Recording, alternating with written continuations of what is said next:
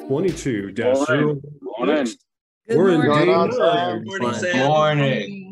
We're in day 9. Wow, we got to work on our timing. We're in day 9. How are we doing this morning? Doing good, Sam. How are you? Good, Sam. Every day this class makes me laugh. So, hey, you know, we record this and then I edit it. And the way that I edit the morning is I blank everything out, I fade in, and then you hear me say, good morning, new hire class, blah, blah, blah, blah, blah. And then you guys say, good morning. And what you guys do is before I even get through the intro, you're like, hey, good morning, blah, blah, blah, blah, blah. We got to work on our timing, okay? We only got one more day. So tomorrow is the big day. It's our last day together. Can you believe it? Can we get those cameras on? Alex Carr, Amber Prieto, Angelica, Marcella, Lewis, Levon, Danielle, and Dennis. I'm working on it, Sam. I'll be there in just a second. I appreciate that. Let's go, let's go, let's go. Yeah, give me Sam, one let second. me tell you, I miss you already. No, you don't. You're like, I'm done with Sam. I don't ever want to see him again. Because if you don't see me again in a formal training class, it means you're making money. That's a good sign. Anyway, so let me put up the DRB. Oh my gosh. Yeah, Amber. Okay. I hear you. I'm going to put up the DRB for everybody. Please fill that out. And I'm trying to arrange for some folks to join our panel today. But remarkably enough, I haven't gotten one bit of feedback yet. So we still have time, though. It's not over yet. We'll give it a shot. All right. Anyway, so who made calls yesterday? Anybody? Oh, Yella, Sean, Logan, Julie, Amy, and I only see one more, Justin and Raphael. Okay, awesome. Did anybody observe a sale yesterday? Okay, we saw a sale. That's good. What was the largest sale that we saw, Gabriella? What did you see? Oh, Gabriella. I'm sorry, I was filling out the DRB. It was 75. $75? Yeah. 75,000.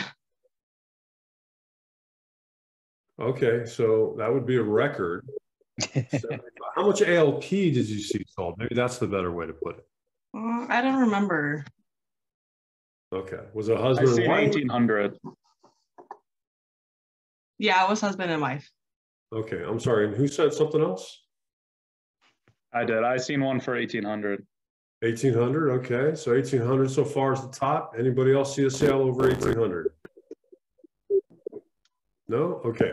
So for those of you that actually observe sales, what was done differently than what you've been taught in this class?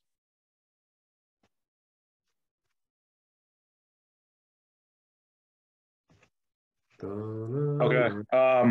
The guy that I observed, he only presented them with 2 presentations instead of, or I'm sorry, 2 deals instead of 3. And he made one extremely high and then one around the average, which was like, I think $4 or something like that per person. But other than that, it was pretty much all the same.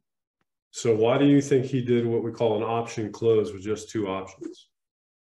Well, he made one really high that he felt, I don't know, I guess that's just his sales tactic. He basically puts one and then tells the person that he doesn't even recommend it because it's too high, and that he gives them the one that was much lower, and it's a lot easier to close it doing it that way. Right, except you always will push down, right? From a sales mentality, when you do an option close like that, you put something very high to make the one very low look very attractive. You may close those, absolutely, but you're always pushing your ALP down. Yeah.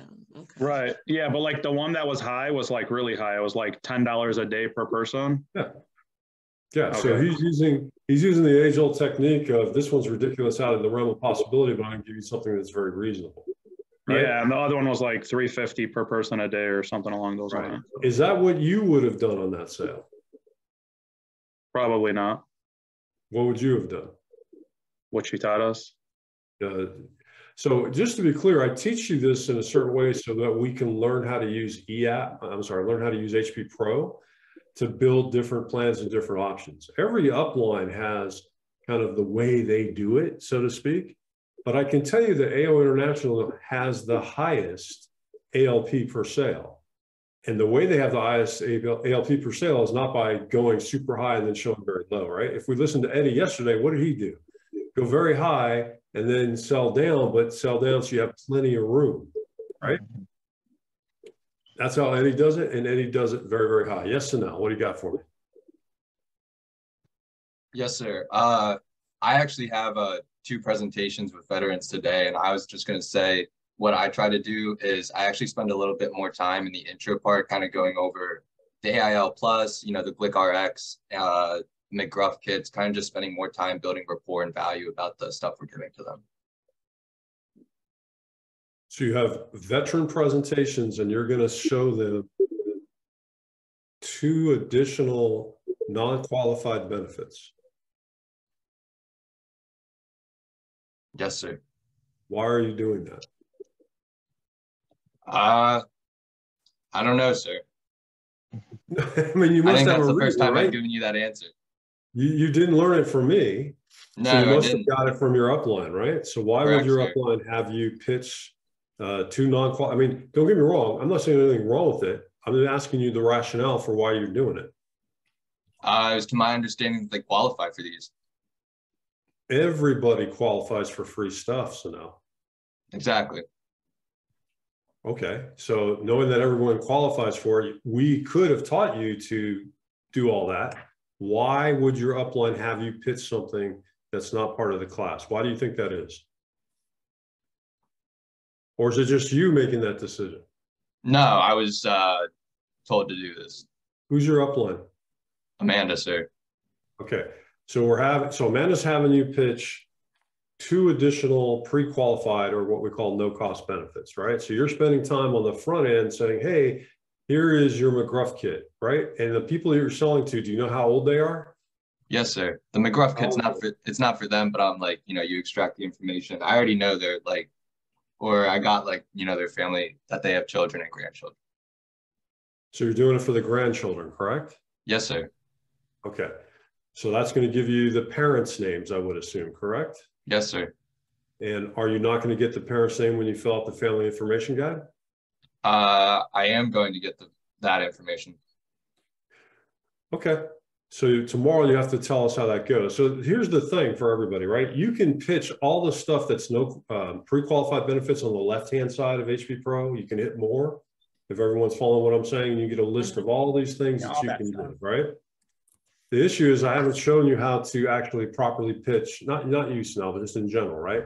I haven't shown you how to pitch the McGruff thing because there's a lot more that goes into the McGruff. There's the digital version of McGruff. Did she show you that? Did she give you the QRC code that you need to give to them to activate their kits? Did she show you that? Relatively, sir. I just took a lot of notes and I was kind of just writing down everything. So do you have your own QRC code that will activate the kits? You would know if you got your own QRC codes because you have to go on the planet to get it. Have you done that? I don't think so, sir.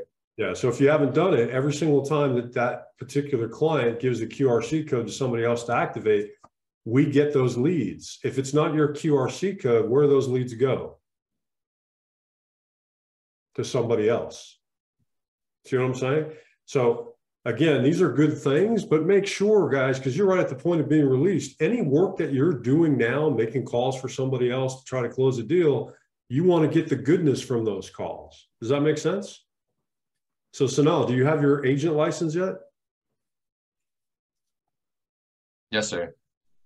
So you can actually sell something through EAP. You can log in through EAP and under your own name for the state that this client's in today, you could actually sell them yourself. No, it would be a code because I don't have the license for the state that they're in. So follow with me, everybody. If you don't have a code, if you don't have a license in the state that you're doing this for, and you're going to do the McGruff pitch, and you're going to give a QRC code, it's not going to be yours, which means all the leads from that code goes to somebody else. So now you tell me, is that legitimately fair to you if you're doing all the heavy lifting? No, sir. Well, you make that call, whether it's fair or not. I'm just pointing out to you that you're all about to become released agents. Everything that you do has value now, right? So you make 300 calls throughout the course or throughout the length of this course, and you're not making calls on your own lead pack, you're making calls for somebody else, right? Every time you make a call and book an appointment and that appointment turns into a sale, that person's lead pack is value to them, correct? So now you guys are right at the point where you're going to be making calls. That value needs to come back to you. And I don't want to harp on this forever, but I just want to point out to you that you are all valuable. You're valuable to me. You're valuable to AIL International. You need to value yourselves and your time. Because after Friday, everything that you do, in my opinion, you should get some benefit from once you're released. If you haven't been released, different story. Once you're released, everything you do has value. Yes, Angelica. Yes, I just want to say that, you know, keeping your referrals while you're training with your upline is important because that helps you build your personal lead pack. So that way you have referral sales to do as well. So absolutely, Angelica, you're dead on. So here's what happens. I know you're sitting there, you're making these calls, you get an appointment, they go, hey, jump into the appointment. You're going to do the presentation pitch. And Sam was like, that's awesome. I go through the family information guide. I go through the McGruff Prime. I go through GlickRx. I go through AIL, all the stuff they have me do, right? Mm-hmm. And these people are like, hey, here's all the names. Here's all the names. What happens to all those names? You're filling out the family information guide. You're writing down all that information, right? Where do they go? What are you doing with them? Well, you're putting them into the system. You're putting them into the system for who? You're putting it in for the person that you're doing the pitch for, or you're doing it for yourself? Well, if you're just going to be pitching for somebody else, you're actually providing more value to their lead pack and building their business bigger and bigger and bigger. Right. They're, you know, feeding off the fruit of your labor. So, you know, you don't have to be greedy and so direct about, you know, wanting your referrals to build your personal lead pack, but we have to keep in mind that we're also invested in building our own business and we're allowed leads from AO, but it's also an expectation from AO for us to provide our own resources. So let me put a little bit of a different spin to Angelica. I think you're 1,000% correct. If you were to keep the referrals that you generated, you're not being greedy, you're being smart. Because new hires only get so many leads. People who've been in the business that have demonstrated they can do really well, they get flooded with leads, but they also generate a lot of referrals, okay? We know that there's so many leads that are created, we don't have enough agents. But on top of that, we know the close rate's higher for referrals, we know the show rate's higher for referrals, and the ALP is about the same. So referrals are the name of the game. If you generate a referral on a presentation you're in, whether it's someone else's lead you're doing the presentation for or not, you want to keep those referrals. Okay? And again, don't mistake my passion. I want all of you to win. I've led sales teams for years, and the worst thing that I see ever happen is when we hire new people, whether it's AIL, whether it's Twitter, whether it's Facebook, when salespeople generate leads and other people take them. Say, thank you very much. Appreciate your time and effort. You are putting in the time and effort. Let's make sure you get the compensation. Yes, Jerry, what can I do for you? I was gonna say that that's exact. I made my first sale yesterday and got 11 refs from it. And that's the arrangement that I had with my upline. I said, hey, I'm gonna keep this, and he said, yeah, they're yours. Who's your upline, Jerry? Eddie Leon. Eddie. So you did a lead for Eddie? Yeah, he had me run the presentation and everything. So that's what I did. And when we came to the person, and when you said, I want to keep the referrals, what did he say? He said, yeah, they're yours. Yeah, they're yours. You did the work, right? Yeah. There should not be one leader in this organization that if you do a presentation on their behalf, that they don't at least at minimum, give you the referrals that you generate, because they didn't do it. You did it. And as you become leaders and you build your teams, I want you to think the same way, that all of you were in this spot at one point and you were scrabbling to get released, to do the presentation rubric, to go through 2 weeks with Sam, which I know is not very comfortable for everybody. And then finally you get released and someone is saying, yeah, give me all the referrals you generate on the presentations you make for me. Sean Festival. You're a senior guy. Are you going to Yes, give sir. the referrals to somebody making a presentation on your behalf? I always do. Always There have. you go. See, that's a good man right there. That's what should happen. Now, I'm not saying go back and blow up your uplines. Don't get me wrong. Everybody has a different way of doing it. I just want you to think in your mind, I have value. I'm bringing value to the organization. I've gone through 2 weeks of training. Why not me? I'm going to put it as a slogan. Why not me? Anyway, I'm going to get off my high horse. Steve Implemento, I can't believe you don't have a comment. And we're already what? 18 minutes in the class. I'm not myself today, Sam. I don't know what's wrong. There's clearly something wrong with me. Okay. Well, can't tell you. We'll get that fixed. All right. Ask me to role play with you like yesterday. No, because you role play mean. Eddie ran into the I was not mean. I was creative, damn it. Hey, Jerry, your sale that you said you had, that was under your agent number? No, that's the other thing. That was under Eddie's agent number. Okay. So you should tell Eddie, hey, give me some leads now after Friday, because obviously I can sell. What are you waiting for? Yeah, that's what we're doing. There you go. Awesome. My license came in today, so I'm ready to go. I'm all set. Anyway, hey, I'm proud of you. That's great. Everyone, I'm sure everyone I think said, hey, congratulations. So that's awesome. We're all going to get there. We're all going to get our first sale. It could be today. It could be tomorrow. It could be over the weekend. It could be next week. Don't despair. Never get discouraged. It may take time for others. It may come quick for other folks. You're going to get there. Okay? We're all going to get there. Okay. Sam, can you send that form again? No, Jerry, I'm not. Are you kidding me? You've been part of the class. It's in the chat. You know that, right? You can scroll up in the chat. No, I transfer the call from my phone to my computer and I cannot see. Thank you. Oh, so because you were lacking, everyone else has to figure out how to help you out. All right, Jerry, I'm going to remember you. You're going on my list. It's not the naughty list for Christmas presents. It's my list. And when I fly out and sit down with Eddie Leon, we talk about his team. Your name's right there at the top. I do it on purpose. So you never forget about me, Sam. Kimberly Carter, the kid is so cute. Ever, right? Is that who she is? Yeah. Ever? Nice. Yep. All right. It's her. So since Jerry did his presentation under Eddie's agent name, that means he's not going to get paid on it, right? That's correct. Oh, I'm sorry. That sucks. But that, even though that sucks, that's the right thing to do because Eddie actually has to book it under his name, right? Yeah. Because he can't, Jerry rather, can't actually conduct the sale by himself and book it. So he may not. Yeah, that's what happened with my first sale. I did 2,300 ALP with Ryan. Thank you. With Ryan Cummings. And I only did the intro and he did the rest and then put it under my agent name because I had already had one. And so when we were finished, I was like, so how do I have you paid for it? And he was like, no, it's yours. And I was like, no, it's not.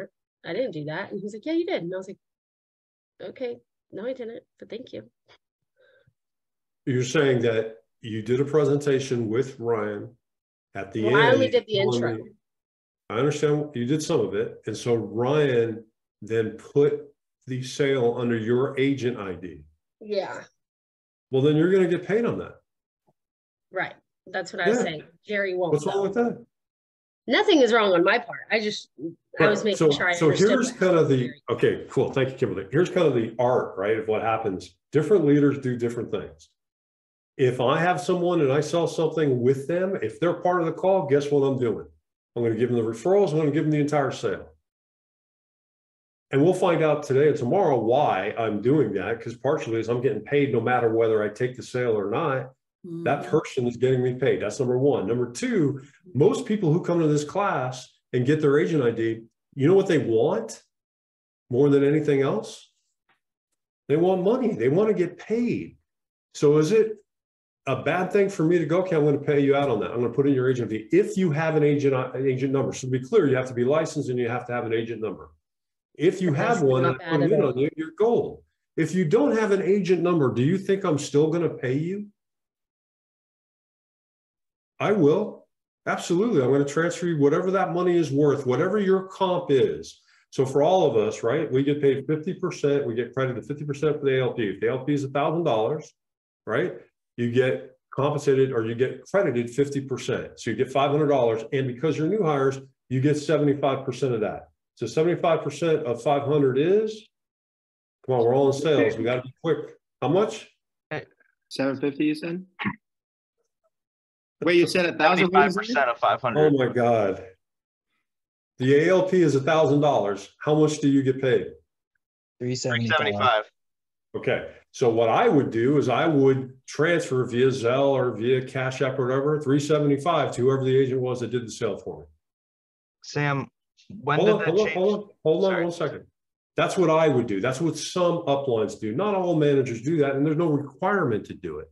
But the reason I do that is because how is Jerry going to feel if Jerry got $375 in his bank account on Friday? Motivated. Referrals and everything else. He might feel pretty good, right? That little bit of extra that I'm going to do for him may be the difference in him going, you know what, I want to work on Saturdays too, because now I want to get paid. I'm getting money. I just got $375 in my account. Right? That's what I do for all of my people. Again, not everybody does that. And there's no requirement, there's no policy that says you have to do X, Y, and Z. But I know how I was treated when I came into this organization with Mario and his brother Ari and Jillian Getz and Christina Salvatore, all those people on that upline, they treated me one way. I make sure that I emulate that every single time I have a team member come work for me. Does that make sense to everybody? Yes. It's dependent upon the leader. Okay, Sam, I'm going to get to you in just a second. Sean, as a senior leader in the organization, what do you got for me? Well, I have for you? No, I agree completely with what you're saying. I do the same thing for my people. There you go. Awesome. All right, Sandra, go. So yeah, the broker's license and agent number, sometimes it seems like that wording is used interchangeably, and that may be why some people think that when they're doing a sale with someone that they're getting that money directly. And if they don't have an agent number, if the sale wasn't done under the agent number, then they're not getting credit for that unless they do what you do in your downline, transfer the money to them. Right. So let's make sure we're in agreement about how the process works. I apply for my state license. I take the test or take the mandated training. I take the test. I pass. Now I have my license in the state of California. That's where I live. I let AIL know, hey, I got my license. I send them a copy of it. AIL, or I let my upline know, my admin. My admin through AIL then sends communication to the state insurance commissioner saying that I'm a captured agent and I represent them. Once they get the okay from the state that that's the case, they then issue me an agent ID or an agent number. Yes. Now, once I have that agent number, now the back end in EAP needs to load that agent number properly within my hierarchy. And the way that I know that it's done properly is that I'll actually log into EAP under my own login and I'll see a state drop down for the first state that I'm a resident in. Mm-hmm. Once that happens, I can write business under my ID. Until that happens, even if I'm licensed, I still can't write business because AIL hasn't formally recognized that I represent them in the state that I got the license in. I agree. I'm simply saying that sometimes the terminology of broker's license or broker's number and agent ID, some people use those words interchangeably and they think that they have an agent ID when there's something that comes later. Okay, gotcha. Yeah. So brokers, we don't call them broker, we call them insurance licenses, right? Yeah. Brokers, I think, is for real estate and some others. Mm-hmm. But yeah, in Illinois, they call them brokers. Oh. In New York, okay. Illinois.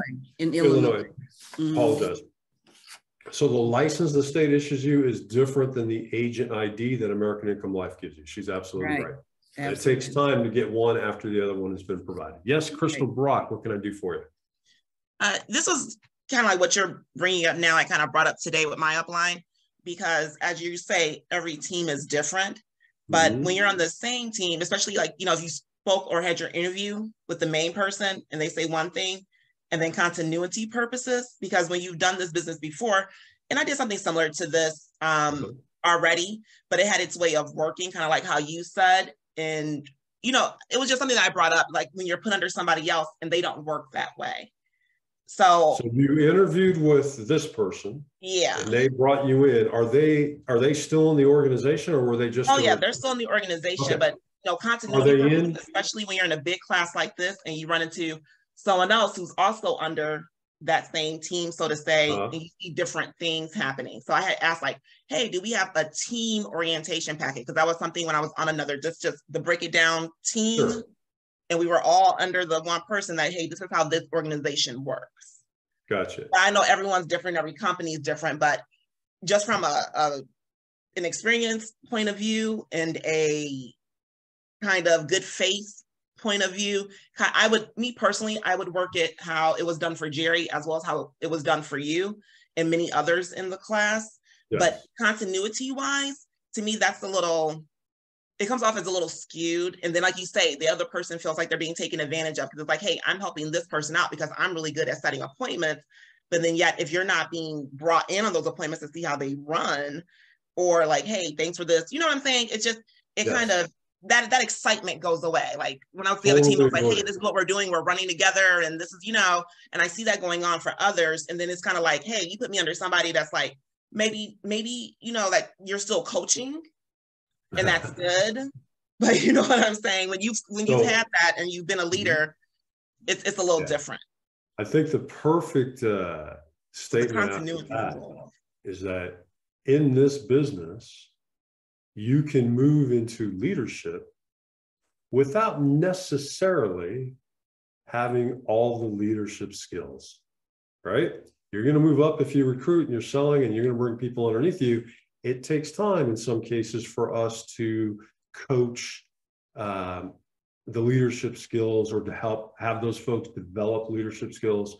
So yes, I wish there was more of a continuity. That's one of the reasons that we have this class to begin with, is because even before we got to the leadership problem, we knew we had an education problem, right? Because people were coming in and they were being trained 9 million different ways. And in a protected market like veterans, we can't have that. And then going to my point about retention, you see the result of that because people bail out really fast, because either they're not making money, they're not being taken care of by their leadership, et cetera, et cetera. Very important research. You can directly and professionally express your expectation. Oh yeah, that's a good point. Manage up, everybody. Manage up. Just because I'm the trainer, does that mean I know everything about AIL, everything about insurance, everything about the veteran market? No. If what I'm doing isn't working for you, you can send me a direct DM and say, hey, Sam, this, that, or the other. Do you think I'll take that feedback very well? Well, I'll tell you, I will take it back. I will take it well, because I want to do right by every one of us. Take that mentality, combine it with the fact that you know you have your own value, and work with your upline to say, hey, help me understand, you know, this, that, or the other. Can we do it differently? You know, they'll work with you. Okay. Yes, Alex Carr, what can I do for you? Yeah, is the 75% advance a new thing or an AO thing, or what? Because I was told 65% advance initially. So new hires have the first 30 days is 75%, because you're not getting anything on the back end. So we can go through the comp either later today or tomorrow. I'll have to look what it says on the schedule. But new hires in the first 30 days, you sell $1,000. Everyone gets credit 50% of that, and then the way you get paid out on that 500 is you're going to get 75% all up front. Right. Once you get beyond the 30 days, then then your next contract usually is a 65 35, where you get paid 65% of the advance. The rest of the advance gets paid, I think, 60 days after the fact. And and that's for everybody. And the reason why is because we know that if somebody who buys a policy goes and keeps paying that policy for at least 3 months, they usually pay for it over the year. Okay. Yeah. So then the advance doesn't become a loss leader for the company. Right. But in your first 30 days, we want to make sure anything you do sell, you get the immediate goodness. Now, we're paying you 75%, which then means there's 25% of that commission just floating around. That gets paid out in the bonuses to the SAs who have people underneath them that ostensibly they're training every single day. So they then get a bonus package that's eligible to them. See, this is what I'm saying. If you're an SA and you have people under you, Why take their sales? You're already getting paid the commission on the sales, and you get a bonus on what they sell. So good leaders will understand that and make sure that people are taken care of. Does that answer your question, Alex? Yes, and after 30 days, we move to our personal 50% contract with 65% advance. And then from there, it goes up, obviously. And there it goes up depending on when you book a certain amount of money or Yeah. a certain amount of time of the business, et cetera, et cetera. Yeah. Woo! Get off my soapbox this morning. Holy mackerel. See, I'm a little passionate about sales and coaching and leadership. All right. Any other questions before we dive into whatever the heck it is I'm supposed to be talking about today? I see no other questions. All right. Let's go to Stephen. We'll pick on you. What am I doing today? What are you doing today? All right, Thursday, week 2, agent success / survival. I guess this means worksheet, and guest speakers drop in survival and success panel Q&A. Well, that would be nice. They're not here yet, nor have they responded. So what else am I supposed to be doing today? Well, what else you're doing is, it looks like agent success / survival. WS, I guess, means worksheet. And then it says homework, prepare for release. Okay, let's go to page 26 on our AIL International New Agent Packet. And if you open that up and you take a look at it, you'll see that we have EAP Q&A and then the agent survival guide. So we're going to go through a bunch of the websites. All right, and WS stands for workshop. Ah, okay. So that was definitely a good try. It could stand for a lot of things, though, but we're not going to talk about it. So you wanted commentary. You asked for it. Oh, absolutely. Well, one thing I do notice is that I thank you for doing the DRBs, but I have to take attendance. And since I'm not playing in a video and can look at everything, I'm just going to call the attendance. What happened here? I'm going to call the attendance verbally, okay? So just give me a second here to bring it up. And then we'll do that, and then we'll dive into the ARC. And this is really good stuff. We'll talk about comp. We'll talk about all kinds of stuff. All right. Let's get you over there. Let's make this bigger. And let's go to today. 11/21. 11/21. All right, so I'm just going to call it the names since I can't see anybody, and we'll just go from there. Justin Heisha. Yep, here. You weren't here yesterday, right? Yeah, I was. You were? My bad. Okay. Omar Salam. Yeah, I'm here. Connor Dunlap. Here. Sanal, I know you're here. Kai Kinsey. Julie Jenny, I know is here. Logan Berner, I know is here. Rebecca Whipple. Levon Robinson. I'm here. Andrew Killar. Here. Lainey Lozier. Tiffany Shelley. Crystal Brock. Here. Seth Bobbitt. Here. Nice. Yvette Allman. Jason Radford. Here. Thank you. Kimberly Carter, Emma Prieto, Elizabeth Huerta, Deanna Forrester. Here. I went too fast. All right, Kimberly Carter. Here. Emma Prieto. Here. Elizabeth Huerta. Here. Deanna Forrester. All right. Danielle Fluence. Here. Thank you. Amy Cruz, I know you're here. Siobhan. Here. Rafael Vega. Here. Sandra is here. Ruben Lloyd. Here. Thank you. Skylar Beal. Adam Nemeth, Yamara Figueroa, Lanisha Paul. Stephen is here. Ardit, Lakeisha Williams. No. Okay. I think all these people are going to be here. Angelica Quintana. Yeah, you're here. I'm here. We just spoke. We did some heavy speaking. I know. I just. Gabriella Preciado, I know, is here. Jean, are you here? Ricardo Navarre. Yes, I'm here. J. Ricardo. J. Senix Rivas. Here.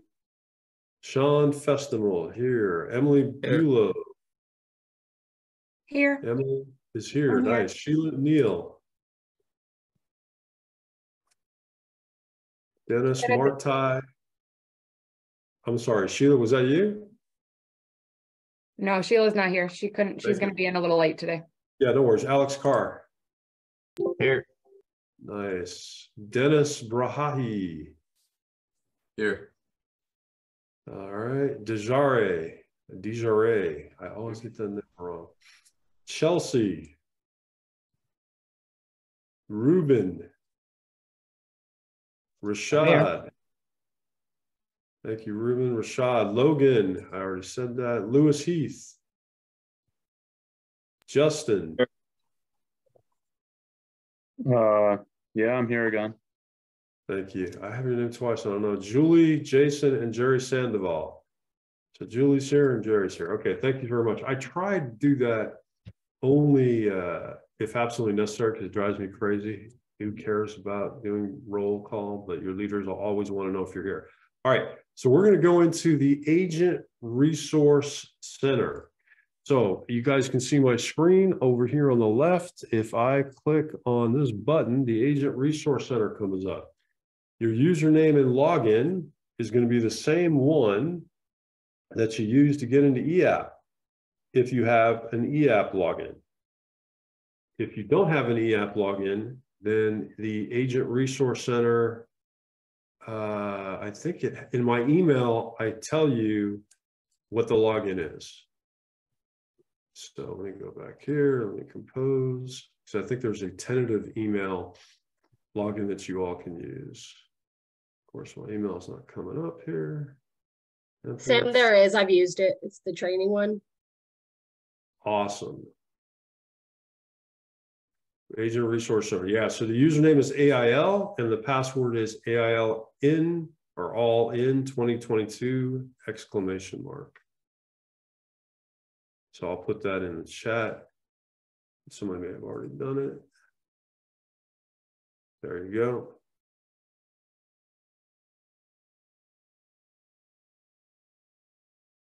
All right, so everyone can log in using that.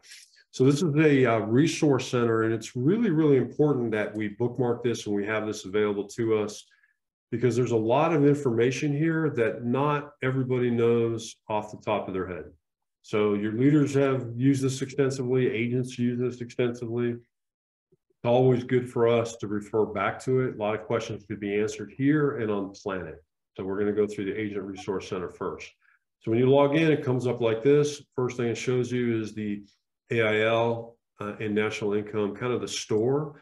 So if I click on that, I can get or purchase swag, right? In this case, it's at the Globe Life store. So if you wanted to buy any Globe Life swag, you can from this location. There's going to be another one specific for American Income and then one for AIL. So that's that. You have the Globe Achievement Awards. You got the trip to Cancun. You have the Spotlight Digital, which we're going to see in a minute. We have some game speed here. We have the Leadership Academy. So this is at the top level for both American Income and National Income companies. We're all part of AIL. Okay. Then you have company forms that are here. So when I click on this, it gives me the enrollment form for the Blue Cross enrollment.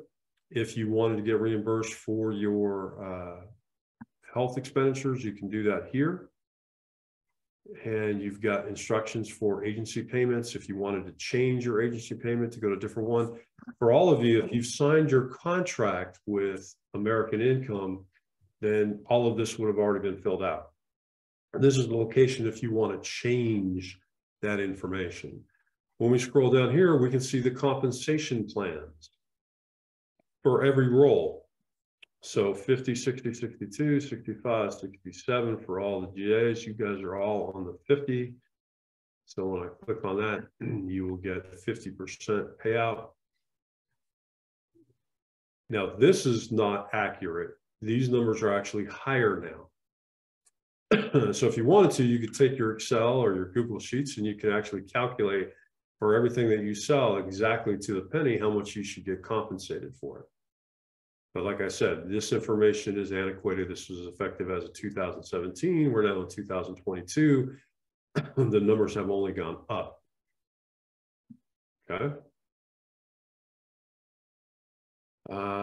That's for Florida only if you're in Florida, New Zealand, et cetera, et cetera. And now you have your contract. So if you haven't signed your contract, this is what your contract would look like. And then the other contracts are there for the various roles that you can go into. So as an example, Sean Festimal, right? He has his agent contract. And then he signed an SA contract, and now he signed a GA contract. Emily has an agent contract and signed an SA contract. So basically it gives you all the obligations, tell you everything that's going on, et cetera, et cetera. Bunch of legalese in here. Okay. And your contract will have this, or I'm sorry, this is your contract. See where it says here, it talks about the vesting. That's how it works for your renewals. So once you're here for 10 years, you get 100% vested. Every year you're here, it increases by 10%. So this tells you what you can and cannot do relative to your role as a agent within American Income. You can buy stock with us if you want. There's a stock purchase program guide. You can click on that and you can open the PDF and actually put that together and buy yourself some of the stock from the company. Yes, Angelica. Had a quick question about contracting and signing at the bottom. Whose signatures do you expect to be on the bottom other than your own? Like your manager sends you to sign, you sign in 2 spots and date it, and then you send it back. Oh, I believe it's got to be an RGA or the SGA. RGA. And I don't remember off the top of my head what it is, but a GA and an MGA can't sign on behalf of the company. So for example, Sean can't sign for someone to be promoted to a SA. Okay, so it would be above Sean. Yeah, so Sean is a GA, then you have an MGA, then you have your RGA. So it's either got to be the RGA, the regional general agent, or the SGA, the state general agent. All right, thank you. Yep, absolutely. So that's the company forms page right here. You have the CAS help desk. And this is the website for CAS. So if you have any problems trying to get to anything, you can click here and get some information. There's also EAP. So I know, is it Julie Jenny was having problems with EAP? If you click here on EAP, you can actually contact them directly and send an email to eaphelp@ailife.com, and they will help you through that process. It tells you the minimum requirements for having EAP loaded onto your computer. And it says, hey, can I run it on a Mac? Yeah, absolutely. But now you got to contact your local certified IT technician, basically because you have to emulate the Windows environment on a Mac. All right, so that's there for us. Then you have contact if you need help on any one of these issues. There's your phone number. So you have the claims department. I think somebody the other day said that, I think it was you, Jerry, right? So I think if somebody had a claim or had an issue, you can give them the phone number to contact. Absolutely, you definitely can do that from a claims perspective. My best practice, though, is that everything goes through you. Because if you help somebody out when they have a loved one that died, they're going to remember that and they're going to talk about it to anybody else. And that's the best credibility that you can ever give, right? Is that you were available at the worst time in their life. It's not pleasant for you, but if you've done a good job in terms of selling them a product that's going to alleviate the pain and suffering to a certain extent, they're never going to forget that. Okay. Then you have policy issue department, POS department for those who already actually have a policy, and then the underwriting department. You can give these folks a call. Guaranteed you're probably not going to get through the first time. So you might want to send an email and ask some questions, and so they can follow. Okay. Then you've got glossary. So these are terms that I may have used. You may hear somebody else use. Here's what they mean. A&H, accident and health. Decline, application is deemed possibly uninsurable before sent to WACO. Bill with, so bill this policy with an existing policy. CWA, cash with application. COPD, chronic obstructive pulmonary disease. Managing agent and training is called a MAT, monthly bank draft. We saw that on EAP, right? A monthly, quarterly, annual ABD. It's a billed bank draft. PVD, peripheral vascular disease. So this by no means is a comprehensive list of every acronym we use, but it is a good start. So you can always check here to see if in fact something you don't know here. And if you don't know it and you ask your SA or GA, they're probably going to know. Okay. So that's everything across the top here. Now let's start looking on the left-hand side. So insurance is run by actuaries. And actuaries are people who calculate risk pretty much, right? They have a bunch of information to bring it in, they calculate the risk, and they're the ones who help set the pricing for our products to the market. So if you click on actuary, it says here, P. Miller, AIL, that's the actuary. You can get rate sheets, outlines of coverage, applications, replacement forms, everything like that. But I would tell you that HP Pro has all the information that you're looking for relative to rates themselves. If you have specific questions about how a rate is arrived at, or just want to get some more information about the insurance products we sell, you can send an email to these guys and get that information. Okay. Again, your upline should have a lot of knowledge about the products that are being sold, but if you want to go beyond what they may know, this is a way you can do it. You could also go online and look up information about AIL, American Income Life, and the products that we sell, and you'll get a lot of information about that. Speaking of which, and you're going to see that I'll do this a lot, I'll jump around to various things. Let's talk about the products that we sell. So, whole life. We know we sell a whole life product, right? And we label it as the freedom of choice. There's a whole bunch in here. We talked about the different tiers. They call them bands: whole life, preferred, executive, and select. The issue age is from 0 to 80, with 60 to 80 going to a senior graded face amount from $1,000 up to $34,999. I have plenty of time sold products to seniors for only $1,000 on the whole life side because I demonstrated the value of the A71 product. And that's the one that they wanted, even though they had other coverage. So there is ways to get additional revenue out of people, even though you're not selling a huge whole life policy. Whole life builds cash value and never expires. The rates are level for the entire duration. And if you use tobacco, then the rates do get modified upward for tobacco use. We also sell a 10-year renewable and convertible term. So for those 10 years, the cost is exactly the same. If you go into HP Pro and you click the same amount, say $50,000 for whole life and then $50,000 for the 10-year RNC, you're going to see that the RNC is a lot less expensive.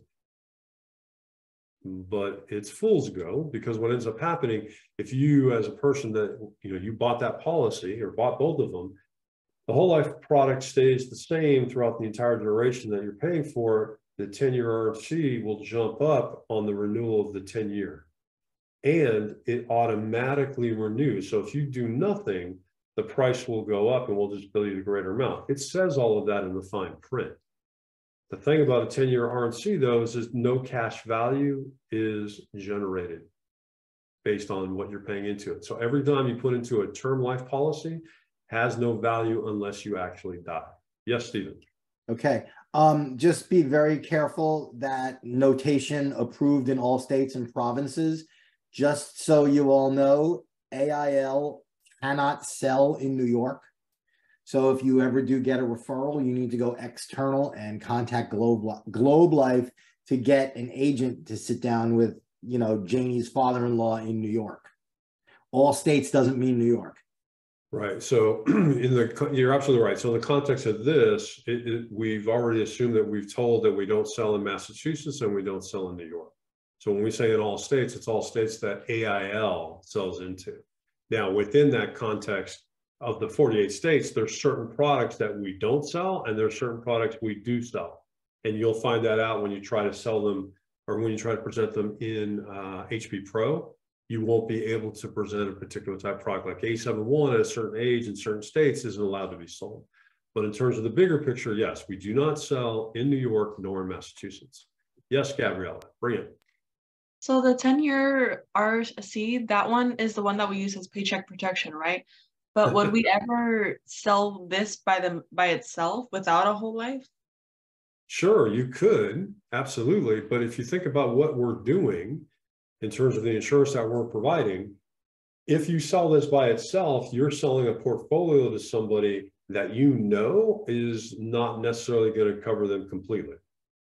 So basically, if this has ever happens, it's because the client has convinced me that they're not going to buy the whole life product whatsoever. What I usually do is I combine this product with the whole life so that I address the needs, as you said, income protection, paycheck protection, things like that. But forget about the protections for just a second. You can sell this to virtually anybody that you want. The price is a lot lower. You don't make as much money on this particular product, right? And they're not generating any cash value. So at the end of 5 years, if they say, hey, I don't want it anymore, then all the money they put into it is gone. Whereas if you have a whole life product, all the money you put into that, there's going to be some cash value that's been created that you're eligible to get returned to you. Okay, so we are able to, but it just wouldn't make sense in our case, right? Well, no, I'm not saying it wouldn't make sense. I'm saying it's less likely that it's providing the best possible portfolio for your client if all you sell them is a term policy. You definitely could do it. There's nothing that says that you can't. But in your mind, if you know you're not going to get paid as much on a term policy, why would you not spend the extra time to convert somebody or have them buy a whole life policy? So, and I'll get to you in just 1 second, Angelica. So what a lot of agents do, because I sell POS a lot, what you'll find in a POS is that newer agents will say, oh, okay, I want to sell $100,000 to you, okay? But you can't afford $100,000 a whole life because it costs up here, right? So I'm sitting there and I go, well, I still want to be covered for $100,000 if I die because you convinced me that we need to protect my home. So I want mortgage protection. So the agent goes, okay, no problem. I'm going to sell you $25,000 a whole life to bring that cost down. And then I'm going to add in a 10-year RNC, and that'll be $75,000. And the cost for that is less per month than it is for the whole life. So me as the buyer, I'm thinking, okay, I have $100,000 of coverage. Even if you didn't explain it correctly, what did I tell everybody? That when you use HP Pro, the number that sticks in people's head is the number in red that gets paid out, that big number, remember? So in my example, even though I told the person they got $25,000 a whole life and $75,000 combined to create $100,000, that 75 is in term life, in my head, I think I have $100,000 in coverage. Everyone tracking with me so far?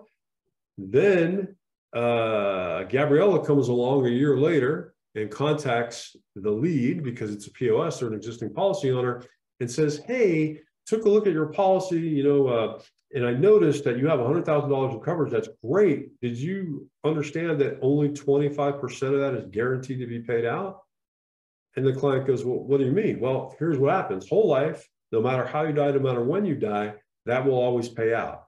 But the $75 in the term will only pay out if you die within that 10-year period. Sam, you're only 35. The likelihood that you're going to die in that 10-year period is pretty low. The average lifespan for you is going to be about 70. So you got another 35 years, which means the 10-year renewable convertible is going to increase in price, where it all of a sudden, by the time it's going to be much more expensive than this. Do you know what happens with most people, Sam? When they get to about 60 or 55, they kill this product because it's not enough or it costs too much money. And now you're only left with the $25,000 if you die. And that's barely enough to pay for your funeral, because funeral costs will probably be over $25,000 by the time 35 years have passed. And I go, oh my gosh, well, that's not what I understood. Hey, no problem. You did it right. Maybe you didn't quite qualify for the full 100,000. Let's get that taken care of for you now. So then Sam says, yeah, I need to protect my family. So now I buy a policy for $75,000 whole life. I convert that term into a whole life policy. So now I'm giving you guys a lot more of the art of what we do in terms of somebody who's new hire that's looking to provide coverage at $100,000, only sold $25,000 a whole life because the cost was too expensive for the individual, $75,000 in a 10-year RNC. Someone like me comes along a year later and converts that and makes all that additional money because I sold a whole life product. Gabriella, does that answer your question? Yes, that does answer my question. Thank you. So a little bit long-winded, I apologize for that. I know it was somebody else. Where did she go? Where did she go? Oh, I put my hand down. It's off topic, but I hope that tonight you put like this little piece on the video. Oh, it will be on the video. Absolutely. I'm going to do more and more videos like this that aren't the science. It's more about the art, because I really believe that people don't understand the art. They follow the science. When I talk about people, I'm talking about people who move up, right? As they move up, they know how to do the mechanism very, very well. So they can go to A to B to C and D, and they can teach that to people and do all that. And now I'm sitting here and I'm like, okay, well, I want senior leaders to be able to teach their people how to maximize their efforts. Maximize your efforts, right? That's what I like to do. So I want to make sure I do that. Yes, I'm sorry. Before I get to you, Stephen, I know it was somebody else. Alex, wasn't it you? Yeah, I did briefly. I was just wanted to verify when you say convert, so like if you're going to convert the 10 RC, does that mean that we just get rid of it and we create a new application for that, the rest of that 75,000? Or is there something else? It's a little, so the short answer is yes. And I don't want to get us down a rat trap, because you'll learn how to do conversions once you get released and you have an opportunity that comes up. But the simple answer is yes. The little more complex is what happens is, in my example, when I sit down with someone and I want to convert that $75,000 over, I then price it, and I have to figure out what the pricing is going to be for that 75K, because now they're older, right? When they bought the 10-year renewable convertible, they were 35, and now I'm selling it to them, they may be at 40, 45. So the price has gone up for the whole life product. Following me? So then I say you're paying, let's say $80 now for that, and it's going to cost you $220 if you were to buy it today in whole. So now I can I'd say instead of paying $80, you got to pay $140 more for a total of $220. Okay. Now, the reason I'm telling you all that is because when you convert a 10-year RNC, whoever originally sold it still keeps the commission credit on what they sold. You're just adding on top of that, right? So we talked about agent numbers and hierarchies. You never lose the renewals. If a RNC is converted to a whole life policy, you will just get the credit for the renewal for the amount of the 10-year RNC that you originally sold. Okay. So a little bit longer answer, but that's how that works. Okay. Steve, bring it. Okay, lots of questions. Well, first of all, does everybody know that when you sell a paycheck protection plan, right, that if I make $50,000 a year and you sell a $50,000 paycheck protection, that monthly payment after I'm dead is not taxable. So that $50,000 is really more than a year's worth of my take-home salary. Does that make sense to everybody? Yeah, because no insurance payouts are taxed, either at Right. the federal or at the state level. Right. But I don't know that everybody knows that. Second question for you, Sam, when you convert, let's say I convert in year 9 of my renewable convertible term, all I'm really doing is changing it from a term policy to a whole life policy at my current age for that face amount, or if I want less. All you're really doing is preserving my insurability. Yes. Okay. And for everybody to understand what he means by that is that when I buy a 10-year RNC, let's say I buy it now, I'm 40 years old, let's just say. In year 8, I get cancer. If I were to try to buy a whole life product, I would not qualify, right? We all know that. I would be a decline. However, because I have a 10-year RNC on our product, we do not require, when we convert that to a whole life product, we do not require any medical information. So when you do a conversion, you don't even go through EAP. You go through a different application altogether, and you don't include any, any medical information whatsoever. So to Stephen's point, that's insurability. So if I'm smart and I have people I care about and I don't want to spend too much money, I would sell them a certain amount of whole life because I want to get paid. and then I'm going to put a 10-year RNC on top. And then as long as that cost doesn't go higher than this, we'll keep renewing it. The moment it goes higher, then I won't renew it. And the reason I'm doing that is I'm protecting that individual's ability to get coverage that otherwise they may not be able to get due to their health or their habits. Right. And last point, I don't know that everybody knows this, and it's important because you might get asked. You present it as a paycheck protection plan or a mortgage payoff plan or whatever you want to call it, okay? And the sales idea is it maintains your income so your family has that same quality of life while they adjust to the fact that mom or dad's not here anymore. That's the reason why we create that picture of need. That beneficiary can still say, I don't want that $100,000 in an income stream for 12 months. Cut me the $100,000 check and give it to me upfront right now. Have a great day. You do know that that can be done. It's not a requirement that they take periodic payments. Yeah, the majority of people do not take periodic payments. The reason that it's called income protection is the sale is usually done to the person that we're providing the coverage on, right? And so in their mind, understand. Yeah, in their mind, they're thinking, okay, I want them to keep the house, or I want them to keep, the income stream coming in. But if it's me and my spouse dies, that value of that money is higher to me all at once than it would be if I strung it out. That's why most people take that money. So yeah, you're dead on, Steve. Yes, Angelica. What can I do for you? I just wanted you to help me understand. One time I sold a union that turned out to be a POS and I did not know. So the end result of that was that it was rewritten during quality and verification somewhere, and I only got credit for the A71 portion. Now it was supposed to be a 2400 ALP, so obviously I had a chargeback, right? Yes. So how do we handle that professionally, and then how do we avoid that? Yeah, so that's what she's referring to is that she wasn't in the veteran market, although the same thing could happen to us. My guess is that she got a lead for a union, she called it up, she got the appointment, she then sold it, and it turns out that that union member already had a policy with us, or had a policy that they had either killed, defaulted, or stopped payment on within a year or 6 months. So when she wrote the policy, everything looked good, but when it got to the back office, we have a replacement thing that says, if you replace a policy within a certain period of time, you don't get any credit on that. That's what happened to her. So initially she got her advance, everything was good. Then the back office, and it takes time. It's not something that's done in a week. It's usually like 3 to 4 months.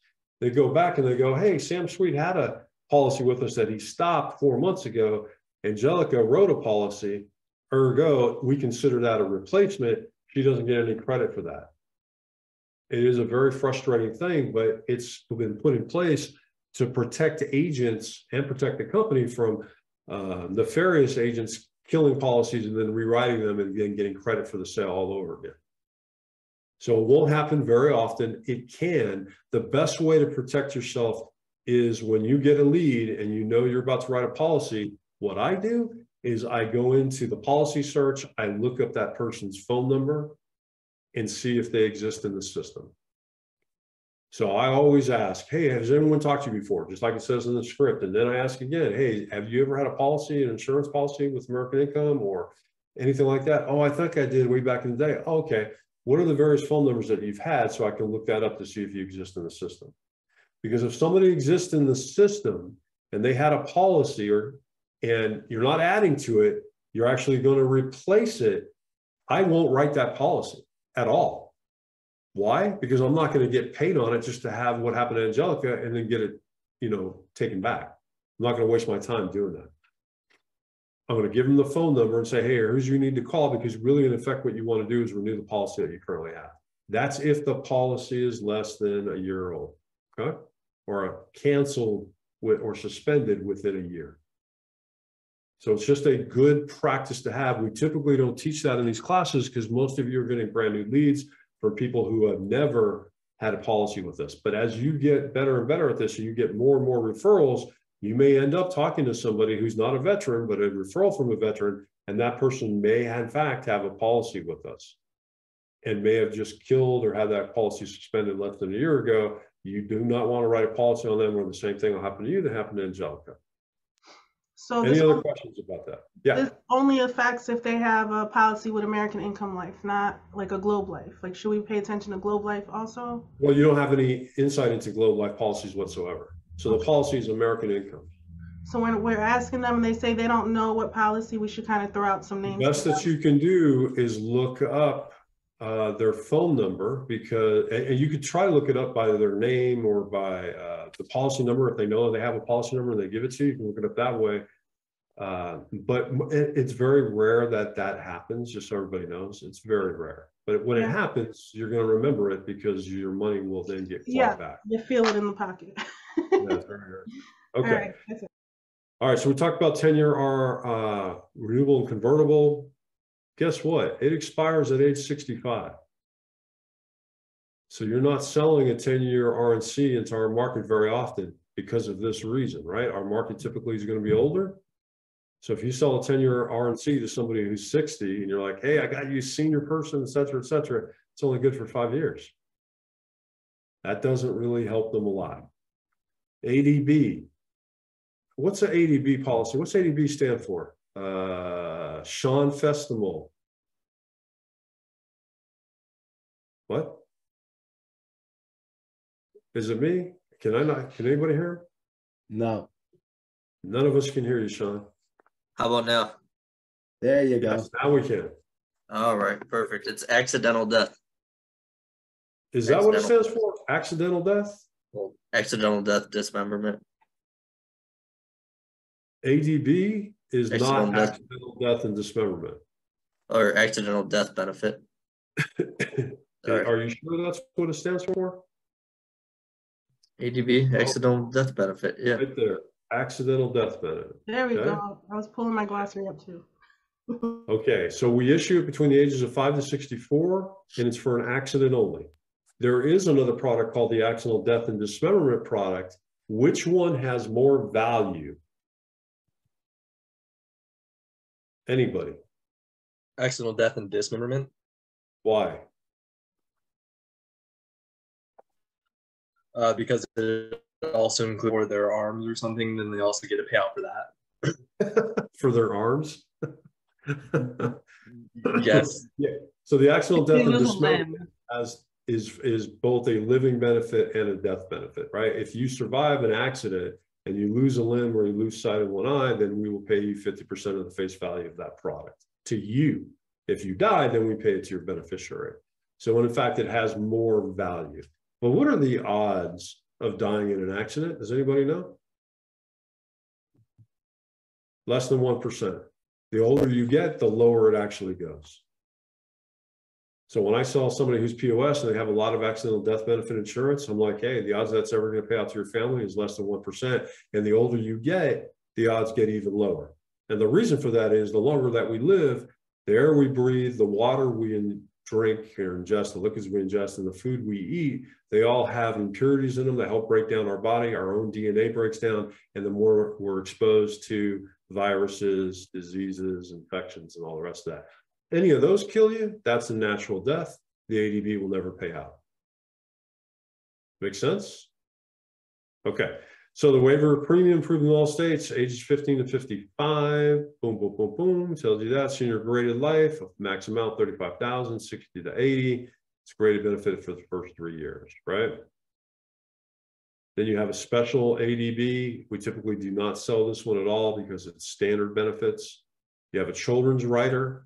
And I know I talked about this with various classes, and you do have the ability to add a children's rider into HB Pro. Okay, you just click on it if they have children, and this is what the rider gets: $10,000, age is 14 days to 18 years of age. It covers until they're 21. It's convertible to 50,000 at age 21. Means you got to pay for it. And if the base insured dies, the policy gets paid up until age 21. So if I bought it right now and my child was 5, I'd die next year. Whatever amount it was to that point is what will be paid out if the child dies before the age of 21. Do I recommend this product whenever you're selling to families with children? No. I do not recommend this product. It's a fallback position. It'd be nice to give it to them if they don't have anything else. I would much rather have somebody actually buy an insurance policy for that child. It's a minimal amount, and you can add on to that what's called a GIO, or a guaranteed insurability option.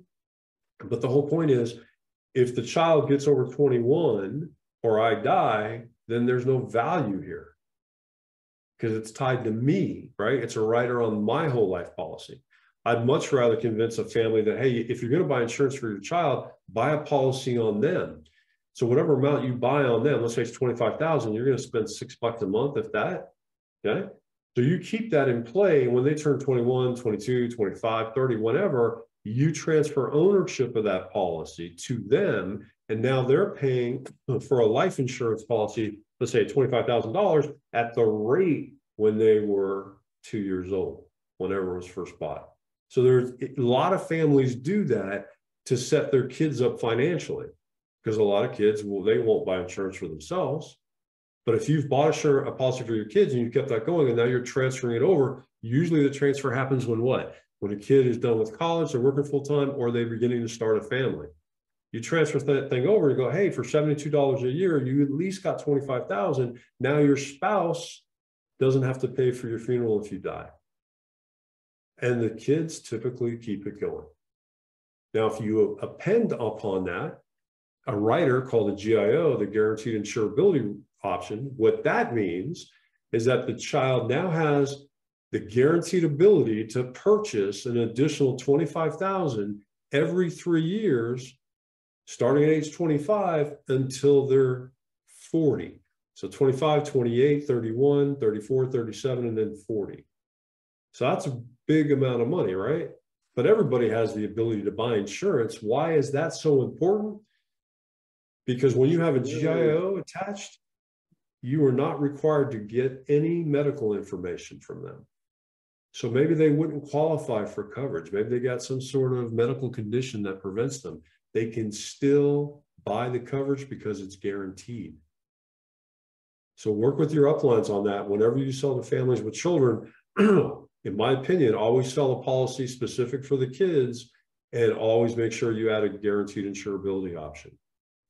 In the beginning, in my mind, it's actually worth it to reduce the amount of whole life coverage to somebody if the cost needs to remain the same, and take the money that was saved by doing that and put it into the children's policy.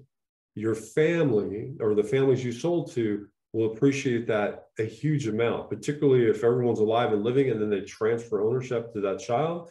That child can save a heck of a lot of money because they're paying at the rates when the policy was first created.